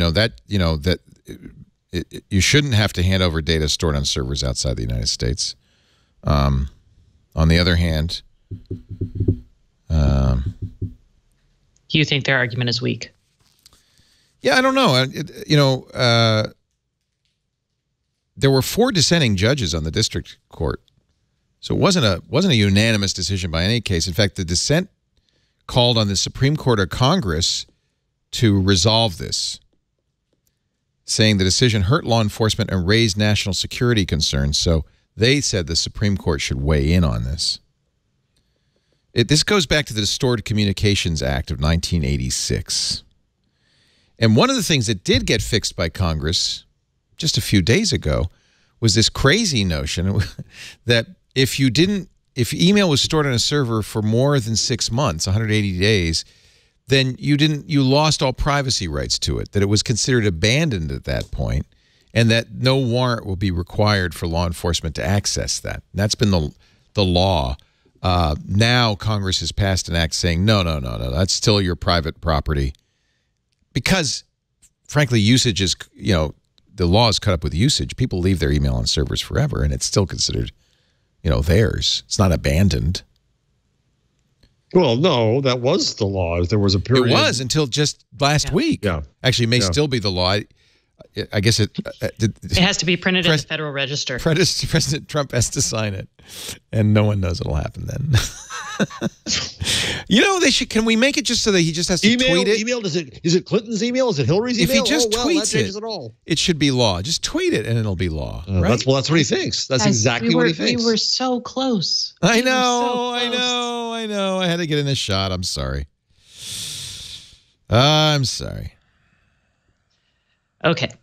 Google interns work saves 1.5 gigabytes a day. It's the famous, soon to be famous, Brotli compression algorithm.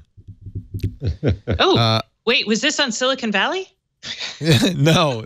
Yes. What is this? What is the score? What do they call that? The Ryman score? What is the score that they talk about there? Anna Maria Cortilea, who was an intern, is now from Romania, now a full-time software engineer. When she was at Google, as an intern, she perfected the Brotli compression and installed it at the Google Play Store to streamline app installs and updates. And because so many people download from the Google Play Store, 65 billion downloads, it's estimated that this compression, which reduces the average update size 65%, has saved a massive amount of data. An intern did it. Isn't that great? They used to use gzip, but Brotli is so much better. I think this is cool because it shows kind of, I don't want to say it wasn't, I was going to say low-hanging fruit for both algorithms and software efficiencies, but it may not be low-hanging fruit. It probably was really hard.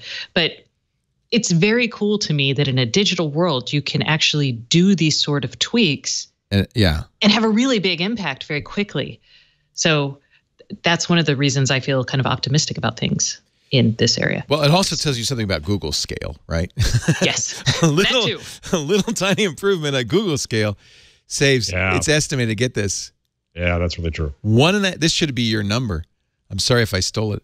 1.5 petabytes a day. A day. 1.5 petabytes of data transfer from the Google Play Store every day. A petabyte is a million gigabytes. So that gives you an idea. 1.5 million gigabytes of data every day. And I think that an intern could do that is so awesome. Yes. We've talked about Brotli on Security Now. It's an interesting compression algorithm. I don't know. It's been around for a year or so. It replaced Zopfli. So, but it's so you typically, if you're using compression, using zip on Linux, you'll use bzip or gzip. But this is much better and faster. 20 to 26 higher compression, % higher compression ratio over Zopfli. And anyway, so that's I like that story. You're right, because it shows how one person can make such a huge difference. An intern from Romania. Hey, they've got a lot of smart people in Romania. Oh yeah. She's a graduate of the Faculty of Mathematics and Informatics at Babes Bolyai University. I'm sure that's mispronouncing that. Babesh Bolyai. Yeah, this is not a language that I'm good Romanian. At. Babes Bolyai University. Babesh. Probably Babesh. That's what that little thing underneath there. What's that? Is that a cedille? No. What is that called? What do you call... in fact... That thingy. This thingy is made up, it looks like. It doesn't look like it's in the font. They just drew it on there. I don't know. We need a Romanian. Oh, someone's asking about the square kilometer array. What's that? That's a giant telescope that they're building in Africa, or maybe Australia and South Africa. Sorry. It's going to create so much data. I think actually learning how to deal with that amount of data is going to lead us to all kinds of new science. I wrote about it like years ago. Wow. It's very cool. 5 kilometer diameter. Yes. SCA. And of course, I mean, even like the Arecibo telescope produces huge amounts of data. This one will be out amazing. Phase 1 of SCA was 650 million euros. Phase 2's cost has not yet been established. Nice. It's a radio telescope, right? Yes. Yeah. That's probably important to say to people. What is that? Well, we're just, we're listening for the Howard Stern show. We've built giant dishes so we can all listen to Howard Stern.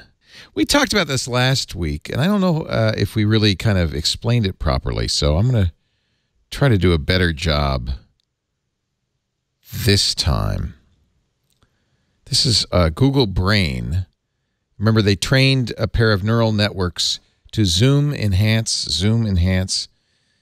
And we showed this, but I don't think I described this properly, this graphic. And now I'm not sure. I thought I understood it this morning, but maybe the coffee wore off. Anybody want to try? This is the Pixel. This is what? So at left, this is what the computer was given: an 8x8, very blurry picture, right? At right, what they call ground truth is the actual photo. Okay, in the middle is what the computer using AI generated from the 8x8 input. Look how close it got. First one, not so much. Next two better. Yeah, they got the lips a little wrong. But it doesn't have that data. I mean, this is all it has is the 8x8. So we are, that whole thing that you see all the time in, like 24. Oh, look at this blurry picture. Let's zoom in on it and see if we can see who that person is, which always annoyed me. Magic software. That's what we used to call it. Yeah, magic software. Go magic software. It's not so magic anymore. That's kind of amazing.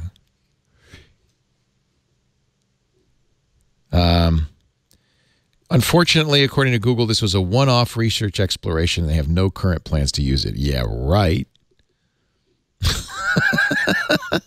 We just invented this amazing thing, but we're not going to use it, I promise.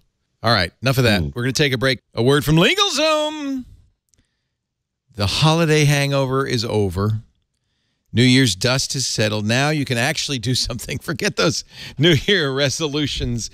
You can actually been doing some things you've been putting off for too long. For instance, you want to launch the business of your dreams? Take control of your family's future with an estate plan? Legal questions should never stand in your way. LegalZoom is an awesome solution that helps you with the legal world. I mean, you saw even earlier in the show, struggling with, well, what does this mean? I'm not a lawyer. That's why LegalZoom was created over 15 years ago, to give you the tools and know-how to wrap up your legal needs with confidence and without paying for a pricey white shoe $350 lawyer. You can get legal advice, of course, from LegalZoom, from actual lawyers at flat rates through LegalZoom's network of attorneys licensed in 48 states. They'll help you with a right estate plan or answer any question you have about starting and running your business, and without billing by the hour, because LegalZoom's not a law firm.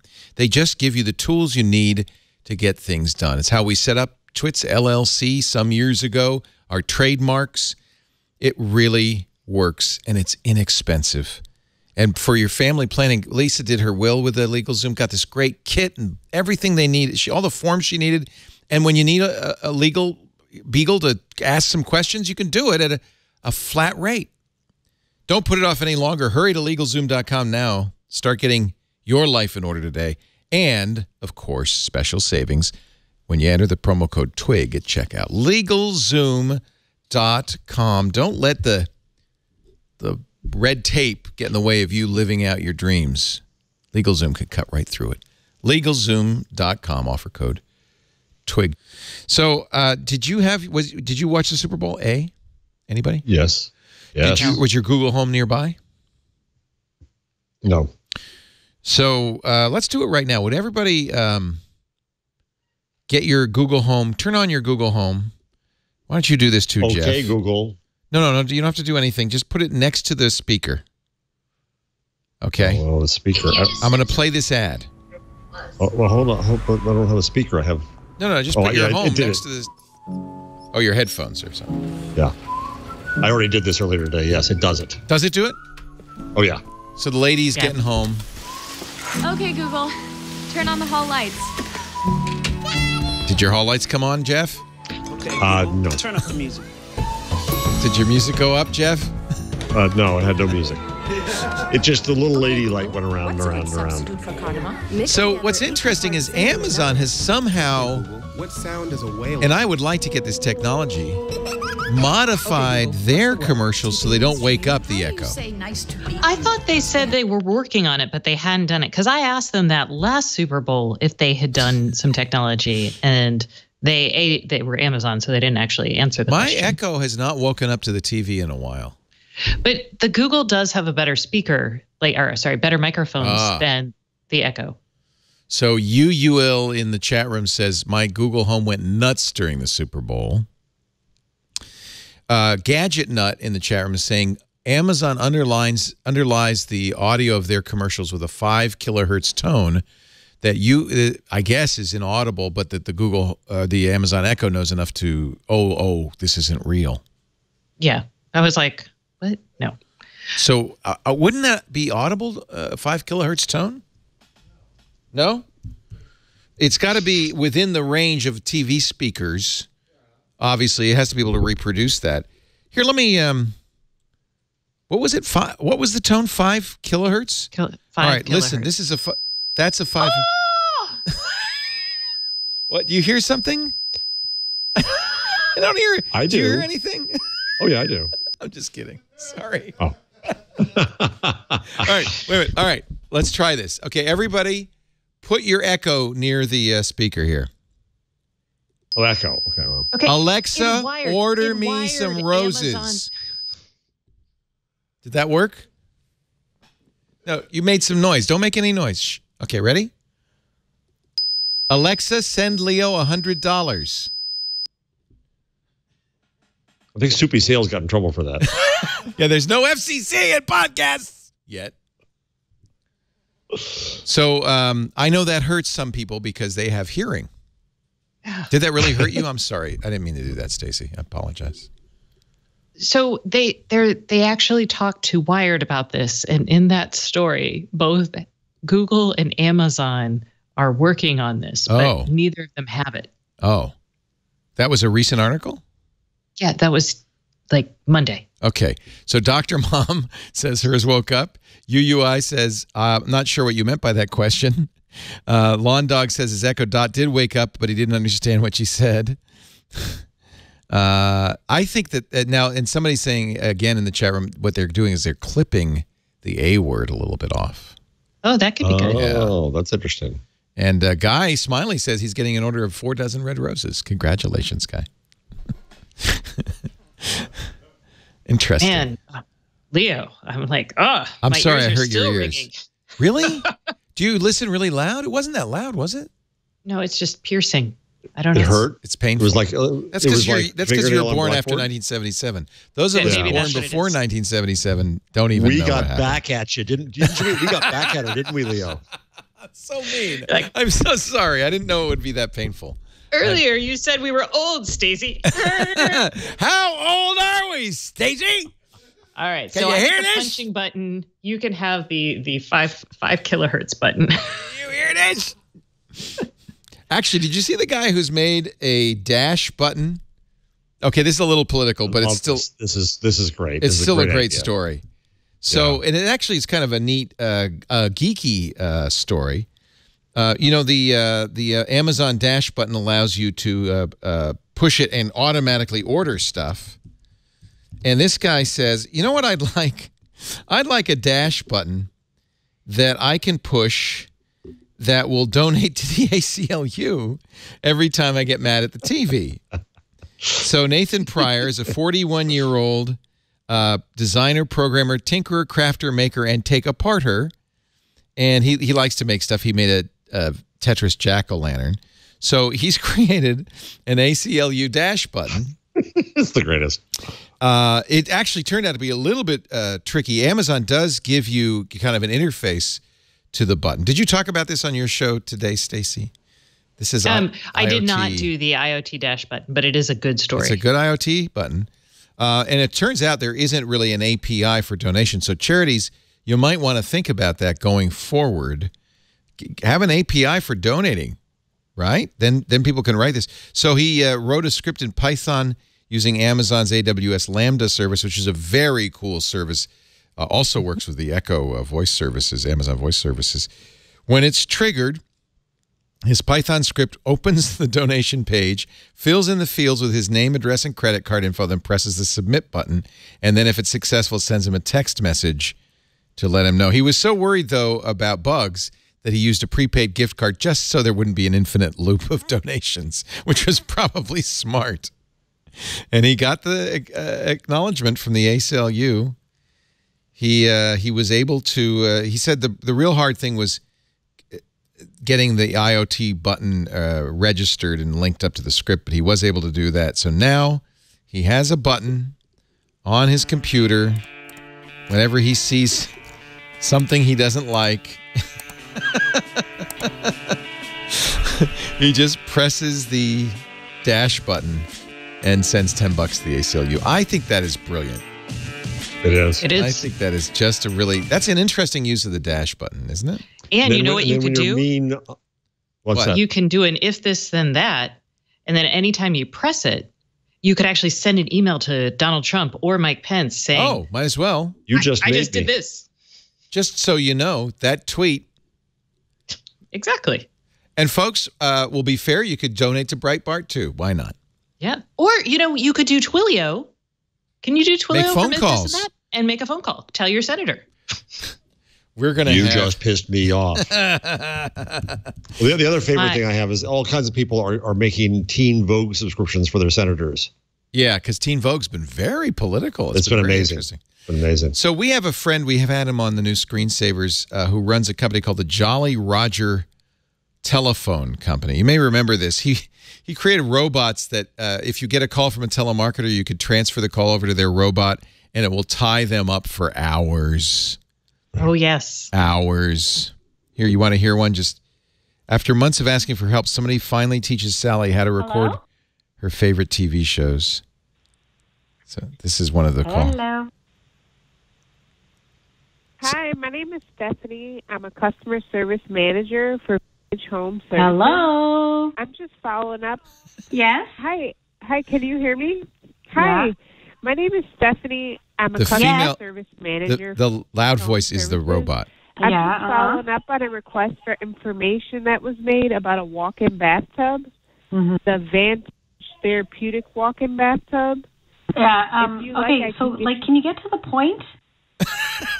So mean. Well, and I feel yeah, bad for the telemarketer because it's just, Yeah. it's not, that's a poor, It's a nice job. lady who's just trying to do her job. However, there are some telemarketers I would very much like to punish. The people who call you say, hello, I'm calling from Windows, and your machine has a virus on it, and I can help you remove it.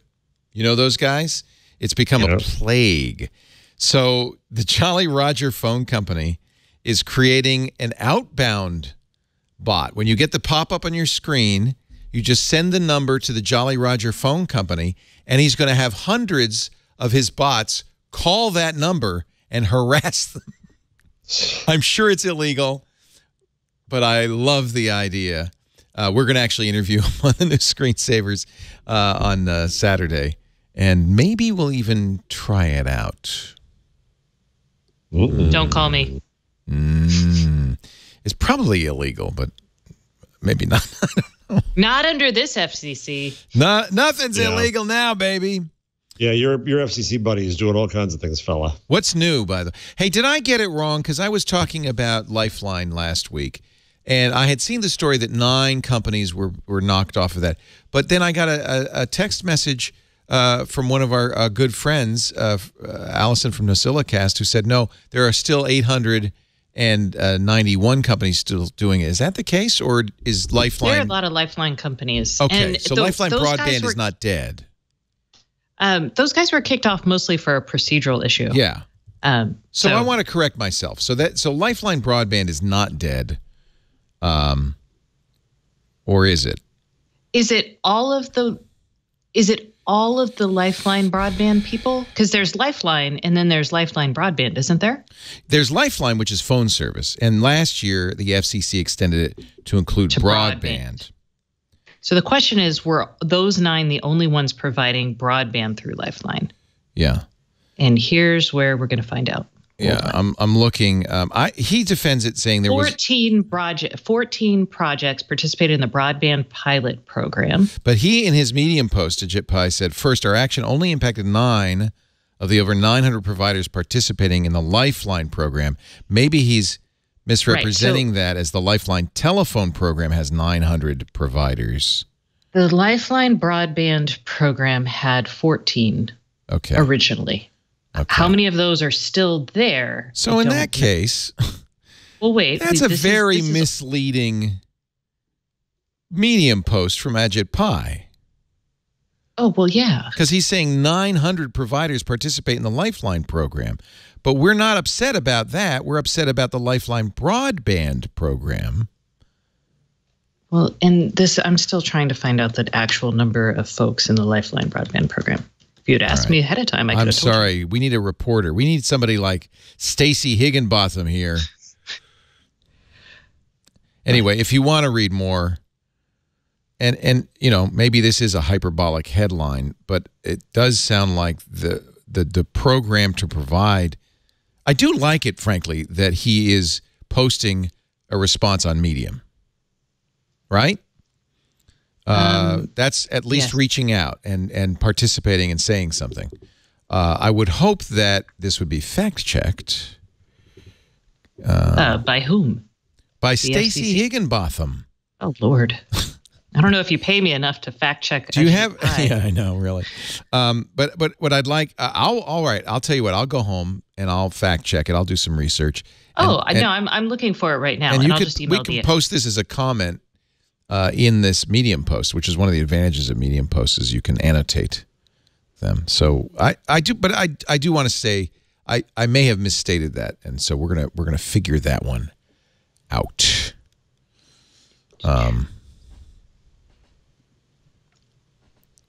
I'm digging through the Lifeline modernization. My sense was, yeah, this is the problem. It's kind of obfuscated. My sense was that people are not going to get Lifeline broadband service. They might get Lifeline phone service, but the Lifeline broadband program is gone. But I may be wrong, and we'll check. YouTube mobile live streaming is here, starting with channels above 10,000 subscribers. I've had live streaming on YouTube for a while. Samsung offered it on some of its phones and with its 360 camera.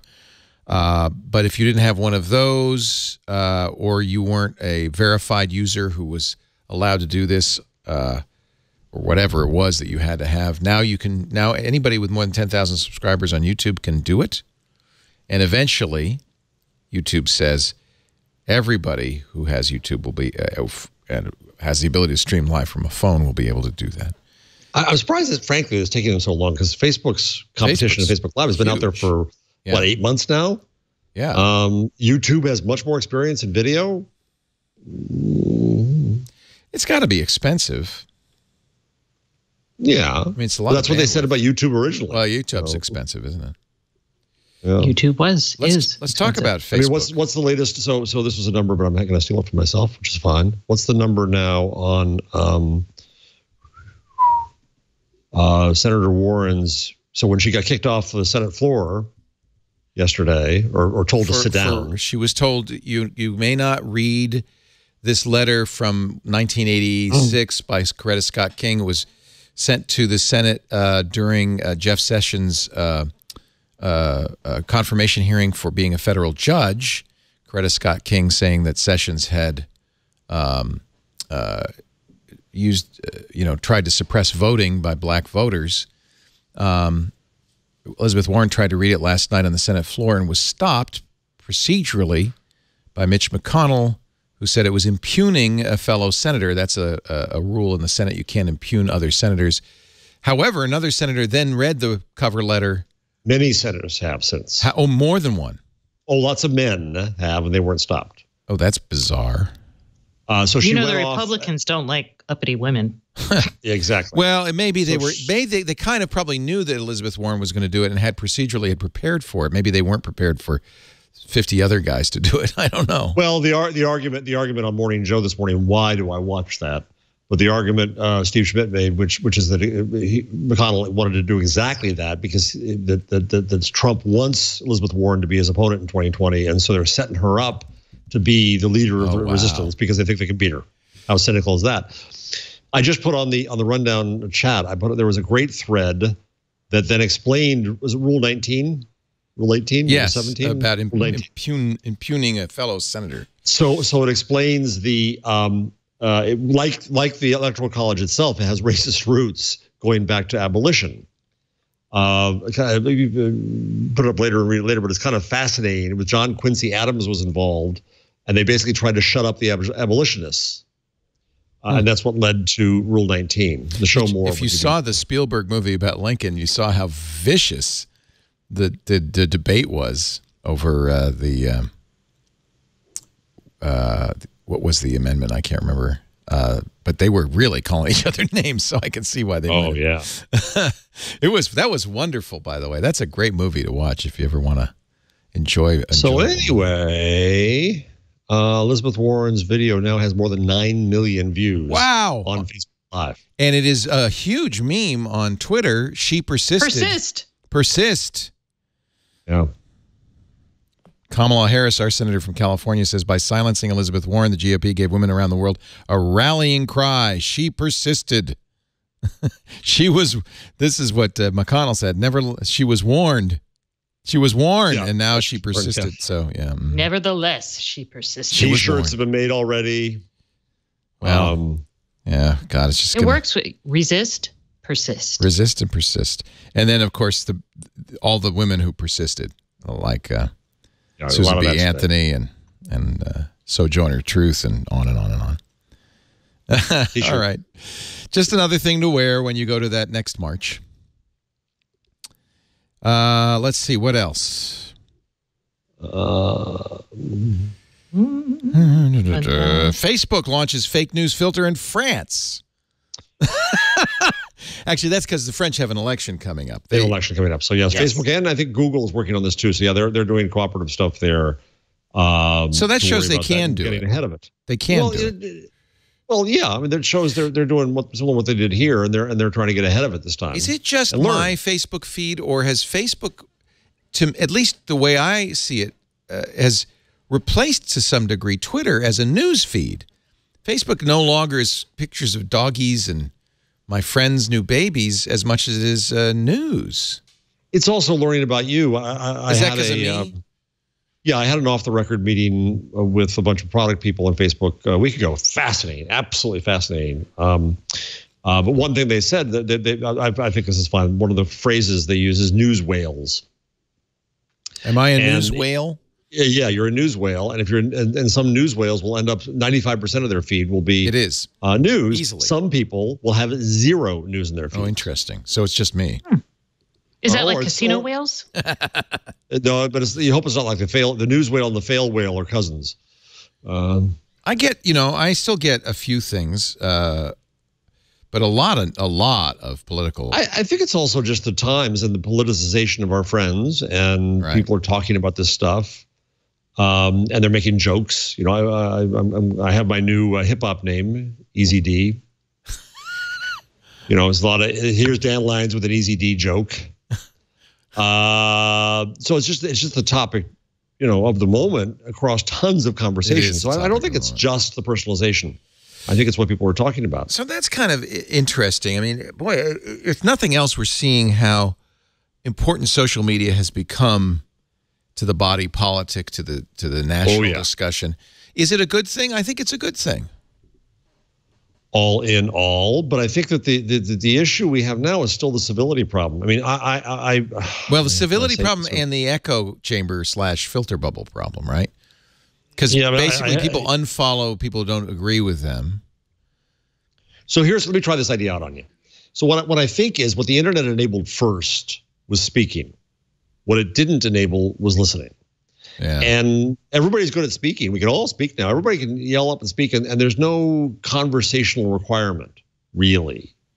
right? Yeah. You can go on and we're all be just mean shouting and nasty, at and each that's other. the architecture. That's the architecture of the thing. Yeah. And how we find better conversational mechanisms. I mean, Zuckerberg, when he wrote his 13th birthday bar mitzvah post about Facebook, I'm assuming it's male, but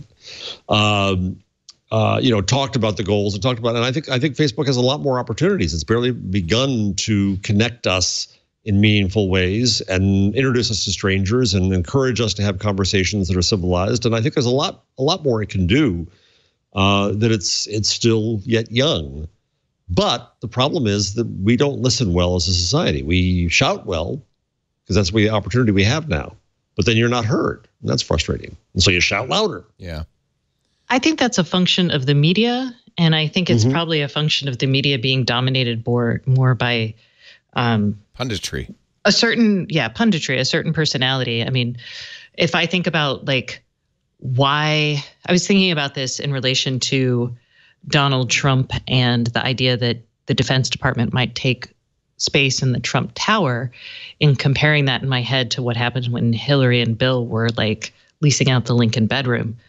And when don't kill me, Jeff. I'm just thinking about what drives the aggravation behind all of these and why one might be okay to the other, but not the other is the people yelling about it on cable TV, to be honest. I think so. No, I agree. I listened to a really great interview. Alec Baldwin's podcast, Here's the Thing, is so good. And a couple of months ago, he interviewed, Bob, is it Bob Garfield? Is that his name? Yeah, the media critic. He's a media critic. And he said— he's very funny. He's very good. And he says, I stay away from all cable news shows because they're not journalism, they're punditry. He says there's not that many news stories to fill a 24-hour news cycle. So what it mostly is, and once he said it, I thought, oh, he's right. And what happens is you watch the cable news network that feeds your vision of the world, and it becomes a nonstop stream of kind of confirmational bias that just solidifies you in your thoughts. And he said, I think it would be good for all of us to turn off the cable news networks, read newspapers of record maybe, but not, where there's actual news. But isn't Facebook, it's kind of the same thing now? It's just this confirmation bias. So Facebook is with your friends. I would say, though, the problem is, so Rachel Maddow, yes, she has a very definite political bent, but earlier on, especially, she did a lot of things trying to explain how stuff worked to people. Yeah. And I think people just you don't want to sit and watch that on the television when you're tired from working a day's work, because it's hard to think. I beg to differ. I'm trying to break this. I got addicted. And I had these channels on 24/7 all the time for the last 3 or 4 weeks. And I realized I was getting, a drip, an intravenous drip. And I just have to cut it off. Not because I'm not engaged and I don't want to engage. I do want to engage, but I don't think it's healthful. Yeah, I went off Twitter this weekend and I felt much better on Sunday evening. Welcome to the club. Just because. Yep. No. Well, so I had I watched Twitter nonstop during the Super Bowl. That was fun. Oh, yeah. See, it was fun, except frustrating because I wanted the other guys to win. Oh, sorry, Jeff. It's okay. So I put up, so this happened to me. So I put up a tweet. I was having fun, I thought. And I learned that Pats fans and Trump's fans have a high Venn diagram overlap. It's because Tom Brady. Exactly. So I put up a post that said, trying to be humorous doesn't work terribly well in those circumstances. So I put up a post on Twitter that said, tonight, all right-thinking, decent, civilized, intelligent, democratic Americans are from Atlanta. And then I put up a post at the loss and I said, God hates us. I saw God hates us. I didn't see the previous one. Yes. And I was very puzzled. Somebody put that together in a GIF for the purposes of having lots of frog people come after me. and it got that GIF got retweeted by America's best known Nazi. Oh, you're kidding! Spencer retweeted got Richard? Yeah. So what it meant was, I'm probably going to start it again. I hope that there's no Venn diagram overlap with Twig fans. Please don't tweet this, folks. But what happened was my Twitter feed was useless for 36 hours. Useless. Because it was nothing but you got to be very liberal careful. Tears and all this stuff. You don't want to stimulate that conversation. Yeah, when that happens, you just got to log off and grab your little AFib card. Yeah, so yeah. There's a new gesture in town. So I went so I went off Twitter as a result. I was forced off Twitter for 36 hours.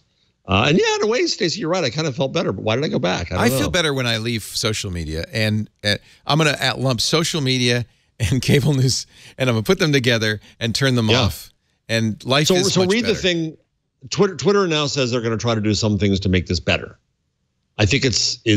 I saw that announcement. Quixotic. It comes back though to hiding from you the bad. I'm sorry. The crap. The sewage. Crap that's going on around you. Yeah, it's still going on. That doesn't work. No. Somebody did something awful. I won't say what it is. And so I sent it. I thought, well, what the hell? I sent it to Twitter, and they responded quickly, saying, "Screw you, Jeff." Really? What do you have to do? Oh yeah. What do you have to do to violate Twitter's rules? Huh.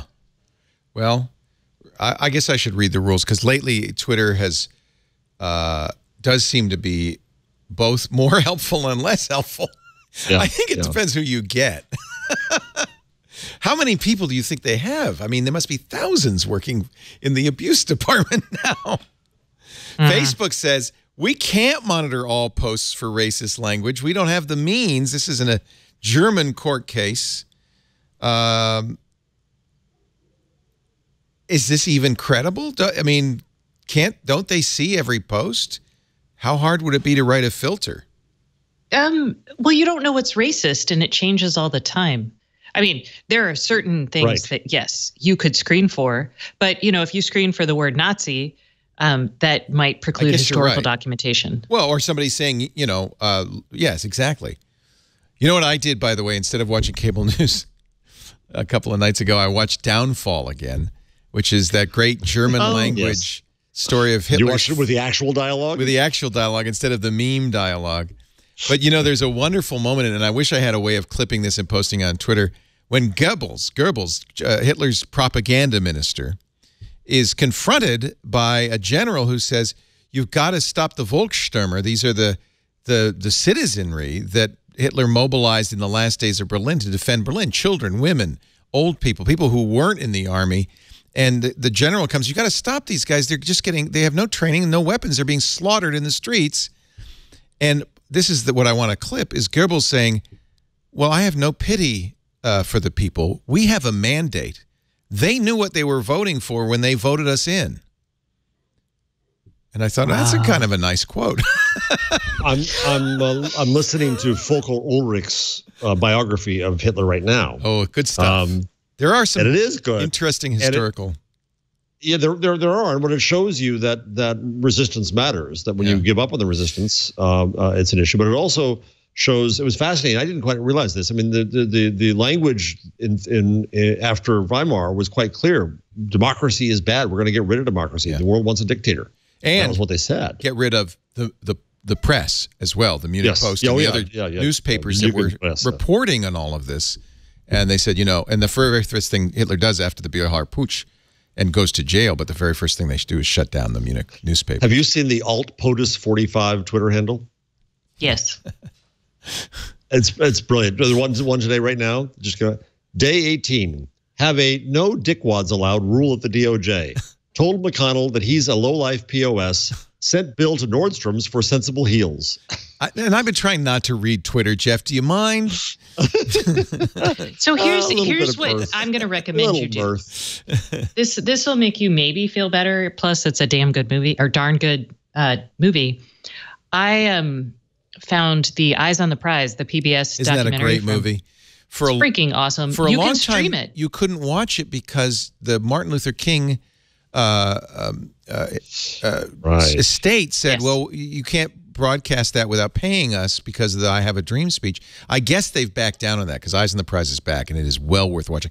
And while you're watching that, watch 13th on Netflix, which is the history of the 13th Amendment, which I was trying to remember earlier. And it is a damning but brilliant documentary on racism and the history of racism in America. You know what else I watched? A couple of Steve Bannon documentaries. That was fun. Oh, you watched them? I was very curious. This isn't really for this show, so after the show, I'll tell you what I learned. You want to hear? I got an update on the Lifeline data that I did some reporting for you here. Yes. Would you like to know the details? Please. So, according to Mark Wigfield, a FCC spokesman, there are over 900 Lifeline providers, and they are all allowed to offer broadband. We don't have a number of how many do at this point. Okay. The program is in a transitional stage right now. Eventually, all Lifeline providers will have to offer broadband in order to get the support. Okay. So I think Ajit Pai's statement is accurate, that is to say that the 9 they were shut down shuts down the broadband Lifeline project is not accurate. So I want to retract that and correct myself. So there you go. And do you want the further information from them on the details here? The distinguishing feature of the 9 going back for further review, which is what happened, is they were cleared by the FCC to be nationwide Lifeline broadband providers. So they didn't get designated state by state. And the tribal lands people, they said, we want to have, the states have challenged that portion of the order, saying the states, not the FCC, can approve providers. Got it. So now you know. Thank you. I appreciate your work. My 20-second email to the spokesman at the FCC. Thank you. Oh, really? That's how you got that?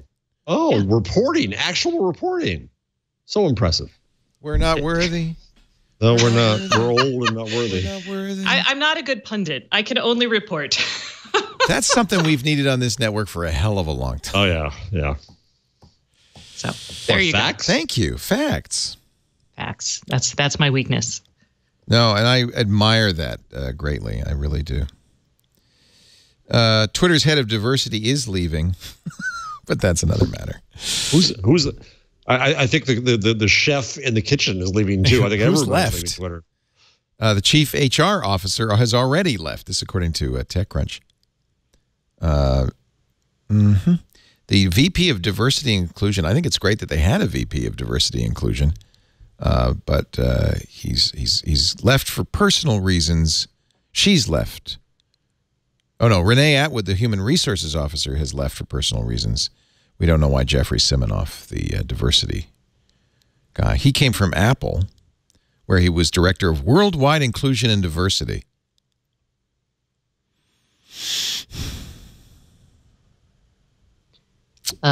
Twitter stock's up today. You know, I've been noticing it going up even when the stock market's been going down. It's been ratcheting up. And I don't hear any more sales. It has to be a sales thing. It has to be the market knows about some sort of, or maybe Jim Cramer pushed a button. Yeah. Buy Twitter. But it's been going up pretty steadily over the last week. Not sure why. Did you see Amazon has hired, this is one of your numbers, 110,000 people last year? I know, it's amazing. Most of them 110,000 poorly paid. people. They hired 110,000 people, a third of their workforce in 1 year. What I wonder is how many of those are warehouse. They've got to almost all be warehouse. Delivery. Yeah. I'd love to know what the kind of employment percentages are of Amazon in terms of engineering, science, marketing versus warehouse logistics. Well, they ain't working at the new Amazon Ghost Store. Apparently, the Ghost Store should be called a Ghost Store because you only need as few as 3 employees and a max of 10.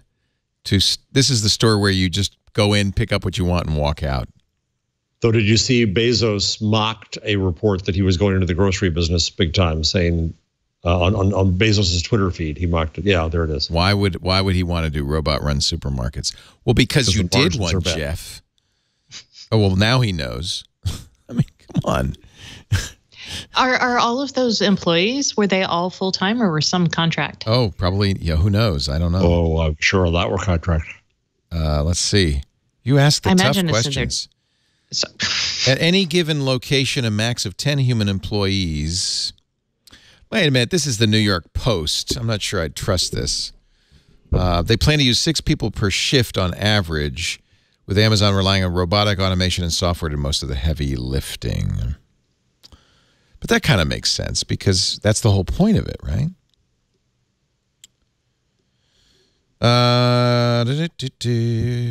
What else do we have? How Google fought back against a crippling IoT-powered botnet and won. Stacey, tell us, are we safe?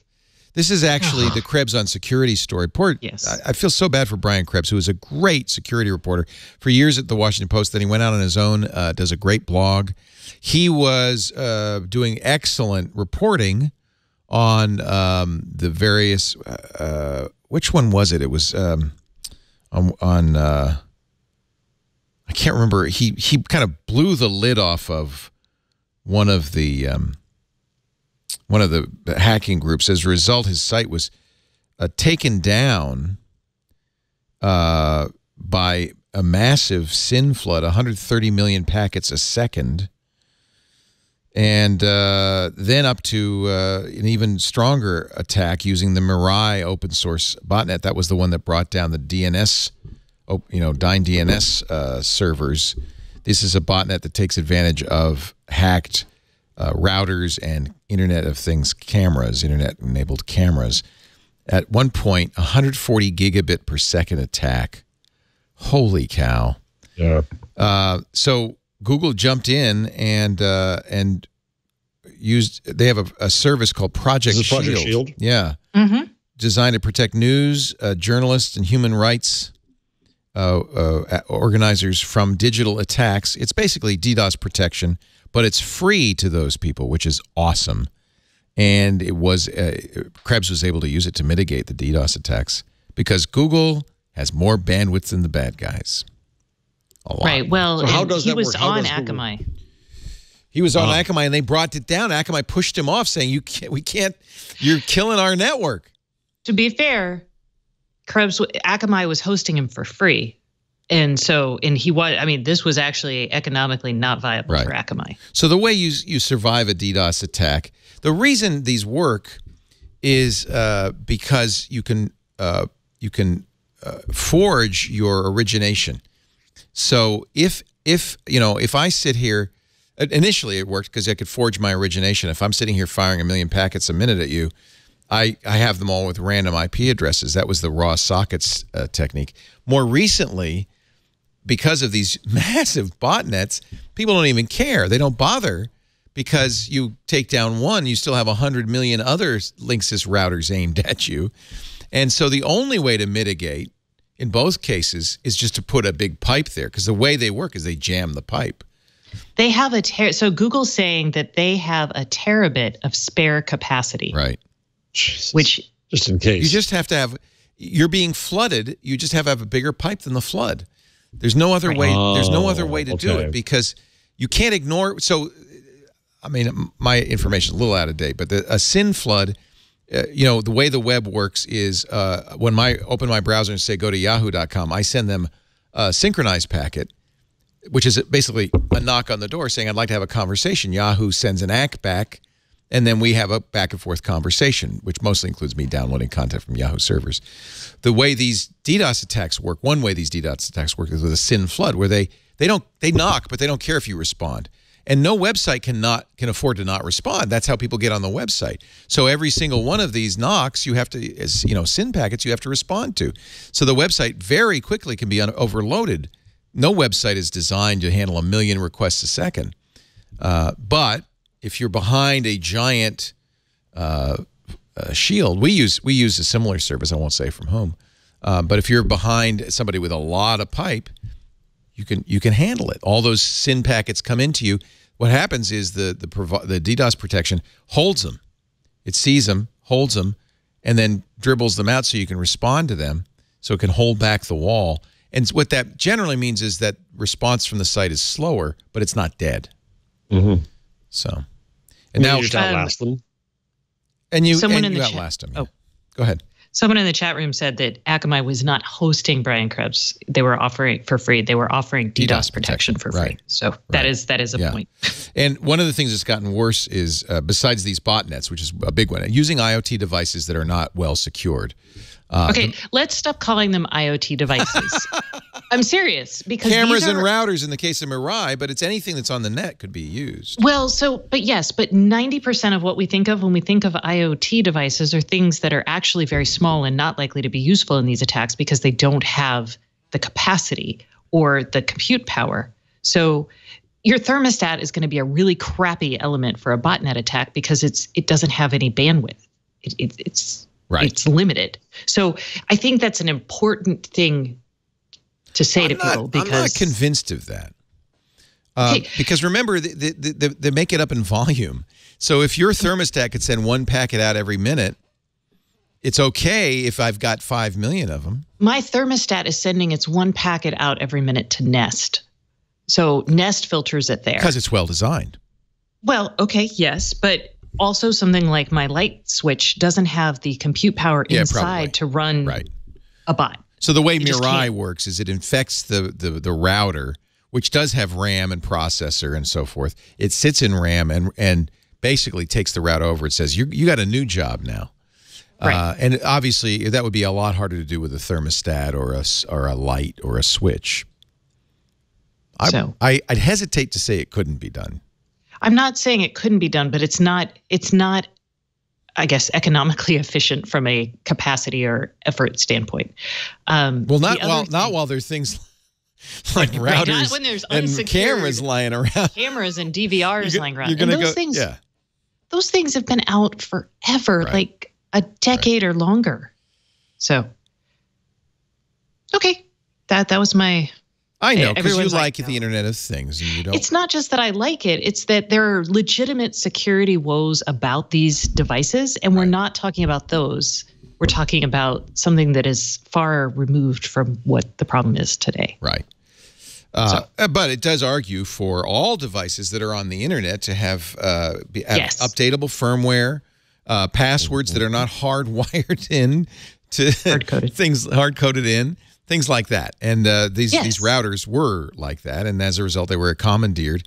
And there's also another issue. I mean, some of these attacks are using an amplification. And those are really scary because somebody doesn't have to have a lot of bandwidth. Your Nest does not have to have a lot of bandwidth. It merely needs to send a ping to an appropriate server. Often it's, of late it's been NNTP servers, the time servers, but there are presumably other servers out there, and create a flood. So what you do is you ping the time server with a forged IP address, Brian Krebs' IP address, and you say, send me everything you know. And then the time server floods Brian's IP address with crap. So that's another kind of attack, an amplification attack that is also very widespread. And that argues for Internet software like the NNTP server software to be kept up to date. That sad story of NNTP is it's one guy who's maintaining that, and not paid by anybody, and he can only do so much to fix this stuff. I'm sure he's fixed that bug because that was a well-known amplification attack. All right, we should wrap this up.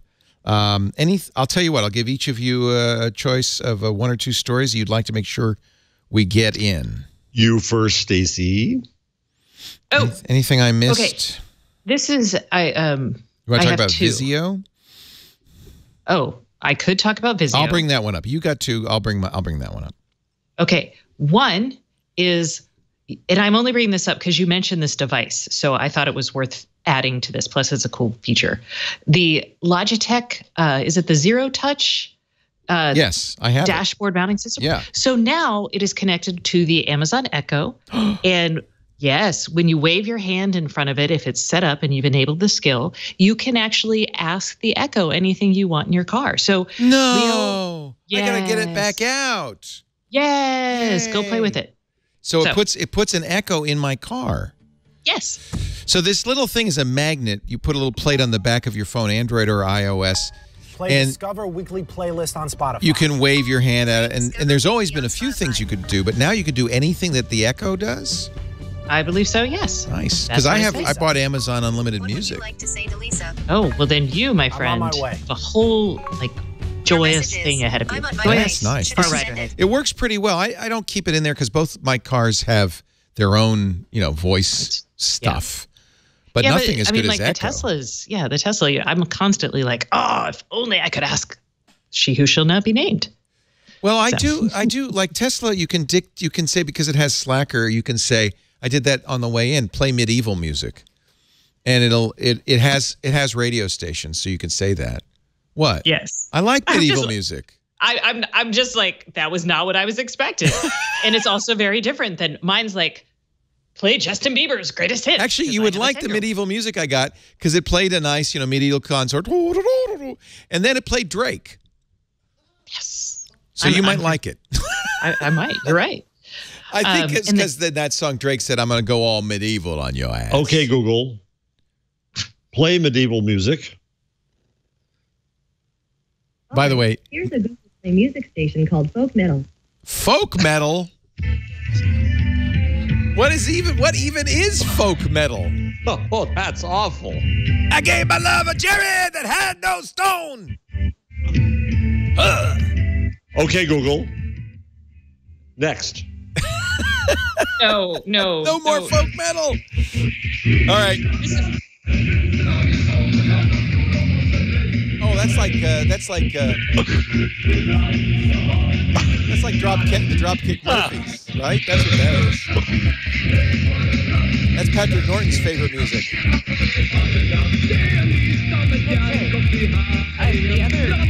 Okay, stop it! Stop okay, it! Google, stop. Okay, Jarvis, stop. All right, your other is an great. Echo skill, because I whined about this, and then so I had to go find something for me. This is called Sergeant Tabata, Tabata. And last week, I think it was, that I was talking about high intensity interval training, and I needed a timer. Well, holy cow, this does it. You can do custom intervals. It's an interval timer. So I'm like, hey, she who shall not be named, start Sergeant Tabata. And then it's like, do you want it custom, or do you want it every, 20 seconds on, 10 seconds of rest? Oh, that's nice. So there you go. Does he go, Higginbotham, drop and give me 20? Huh. So this is all of the Echo's fitness things, including the 7-minute workout, drive me nuts because it's always the same voice and it's so chill. And sometimes when you're exercising, especially if you're going to be trying to go all out for 20 seconds, it's hard. You're kind of like, you need to be driven. I need a little more oomph. Yeah. My trainer is a former Marine. You would like him. I would. Yeah. I like anybody who's like, go. Oh, man. All right, Jeff, your story. So I just put this up there. I think it's kind of cool. So Lufthansa held in honor of New York Fashion Week, held a fashion show flight. So on the flight, you had it was a runway. And see, this is one thing I actually don't like about modern flying. I hate it. They do the announcement saying, we have a lovely catalog full of wonderful things, and they go down the aisle on some airlines and try to sell you crap. This is just one more way to do that. Now you have models walking by you. What's so wrong with that? I don't like that. I just want to keep my head down. I'm sorry, Jeff, are there any hot male models? Because if there are not, maybe, I don't know. There might be. I don't know. I forget whose line it was. They had a line they were doing. All right, well, never mind. So much for my friends. Didn't Lufthansa just do a big collaboration for new uniforms, or was that somebody else? With like a high fashion designer. Hold on. They might have. I forget. Ivy Revel. All right, Jeff Jarvis, give us a number. A number? 1003. So last weekend, Meetup held a 3-day hackathon, but there was a Meetup-a-thon where they decided to enable 1,000 resistance meetups. Sorry, it's political, but that's where it is. And in combination with the likes of ADL, Amnesty International, Planned Parenthood, Human Rights Campaign. And they're using it to get people together, which I found kind of interesting. Nice. Yep. Stacey Higginbotham, you got something for us? Oh, those were my things. Oh, I'm sorry. I gave my things early. I saw. Oh, you already did your things. I see. Those are things. Oh, I wasn't thinking. So what were sorry. your things? Just remind me. Sergeant Tabata, the new Echo skill. Okay. And then the update on the Logitech Zero. Oh, are those acceptable to you? Yes. I will give you a pass, young lady, this time. Okay, because I have a pen that erases. No. Mine is just for all the lovers out there. Netflix 2 years ago for Christmas did a very strange, very Murray Christmas with Bill Murray. You remember that? Oh, yeah. I know what you're going to say. They got one now for this one. No. This for Valentine's Day. It's a Michael Bolton Valentine's Day special, but it's tongue-in-cheek. It actually is available now on Netflix for streaming. It's put together by the folks who are Lonely Island, right? So it's going to be funny. In fact, because guess who plays Kenny G? Let me see if I can find the trailer for Michael Bolton's. I'm watching it tonight with my honey and her new sport bra. Let's see. No, that's right. We're not doing that. Diamonds, Joe. Diamonds. And her new diamond. You want to see apparently there's a giant eagle involved. It's very tongue-in-cheek. This Valentine's Day, spend the evening with the world's greatest lover. I'm Michael Bolton. I've been waiting for you. I believe in two things. One, ghosts. And two, that there's somebody out there for everyone. The good thing is fine. Can every day be Valentine's Day? Yes, I think this looks pretty funny. All of you out there love making. So if you're not making love already, you will be soon.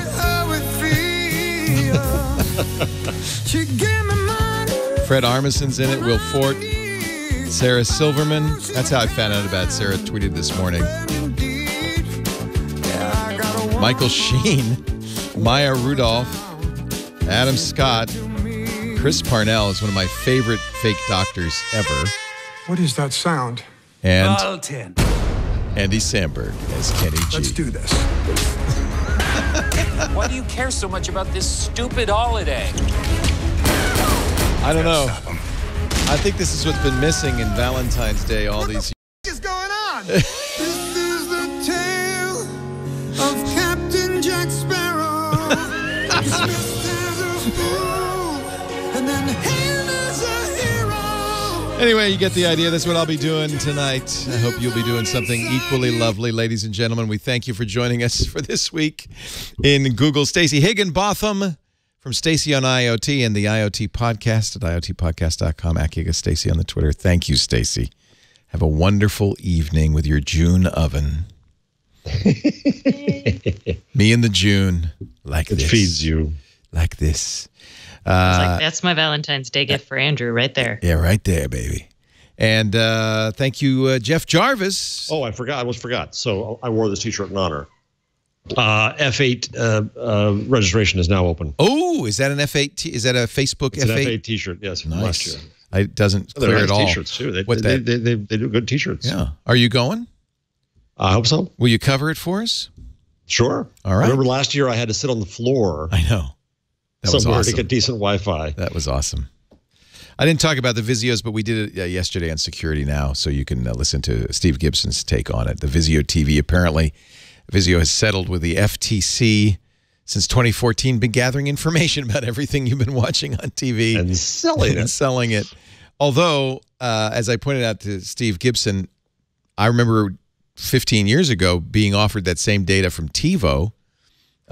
Presumably everything that knows what you're watching has some value, and everything that knows it is probably selling it to somebody.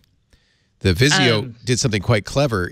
Because it's not like a TiVo, it's not a tuner, unless you're but most people don't. It would do pattern matching to the pixels on the screen to figure out what you were watching. Yeah. Which is actually really interesting technology. Clever, isn't it? It's, like a grace note for TV shows would be really, like Comcast should really get up on that. Yeah. So. Yeah. Anyway, they've consent decree with the FTC. They're not going to do it anymore, and they're paid a $2.2 million fine. But I got to tell you, I would guess that any device you connect and watch TV on is probably collecting. Why wouldn't they? Is collecting that information. Okay, wait, stop, Leo. Stop, Leo. So many of your devices, like Netflix, collects that information. The difference with Vizio is 3 things. 1, they didn't tell people about it. Yeah, and that's one of the things they have to do in the consent decree is tell people. 2, they collected data not just like on its TV, but like anything watched over that TV, unlike a service like Netflix or Roku Box, right? Which is only collecting data from what you're doing there. Yeah, but Roku watches across a bunch of services, right? It puts your data with your IP address, which is the worst. Yes. Yes, I agree with you. The data should always be anonymized. And I'm sure the TiVo data that we got didn't specify. Oh, Stacey watched and rewound this episode over and over again. Stacey watches Buffy whenever she's sad. And who doesn't, after all? Hey, thank you, everybody. It's been a great show. Thank you, Stacey. Thank you, Jeff. Thank you for watching. We do This Week in Google every Wednesday, 1:30 Pacific, 4:30 Eastern, 21:30 UTC on twit.tv/live or live.twit.tv or youtube.com/twit. We're on YouTube Live now. You can get after the fact on-demand audio and video from our website, twit.tv/twig, or wherever you subscribe to podcasts. Please do subscribe. We want to see you every week right here on This Week in Google. Bye-bye.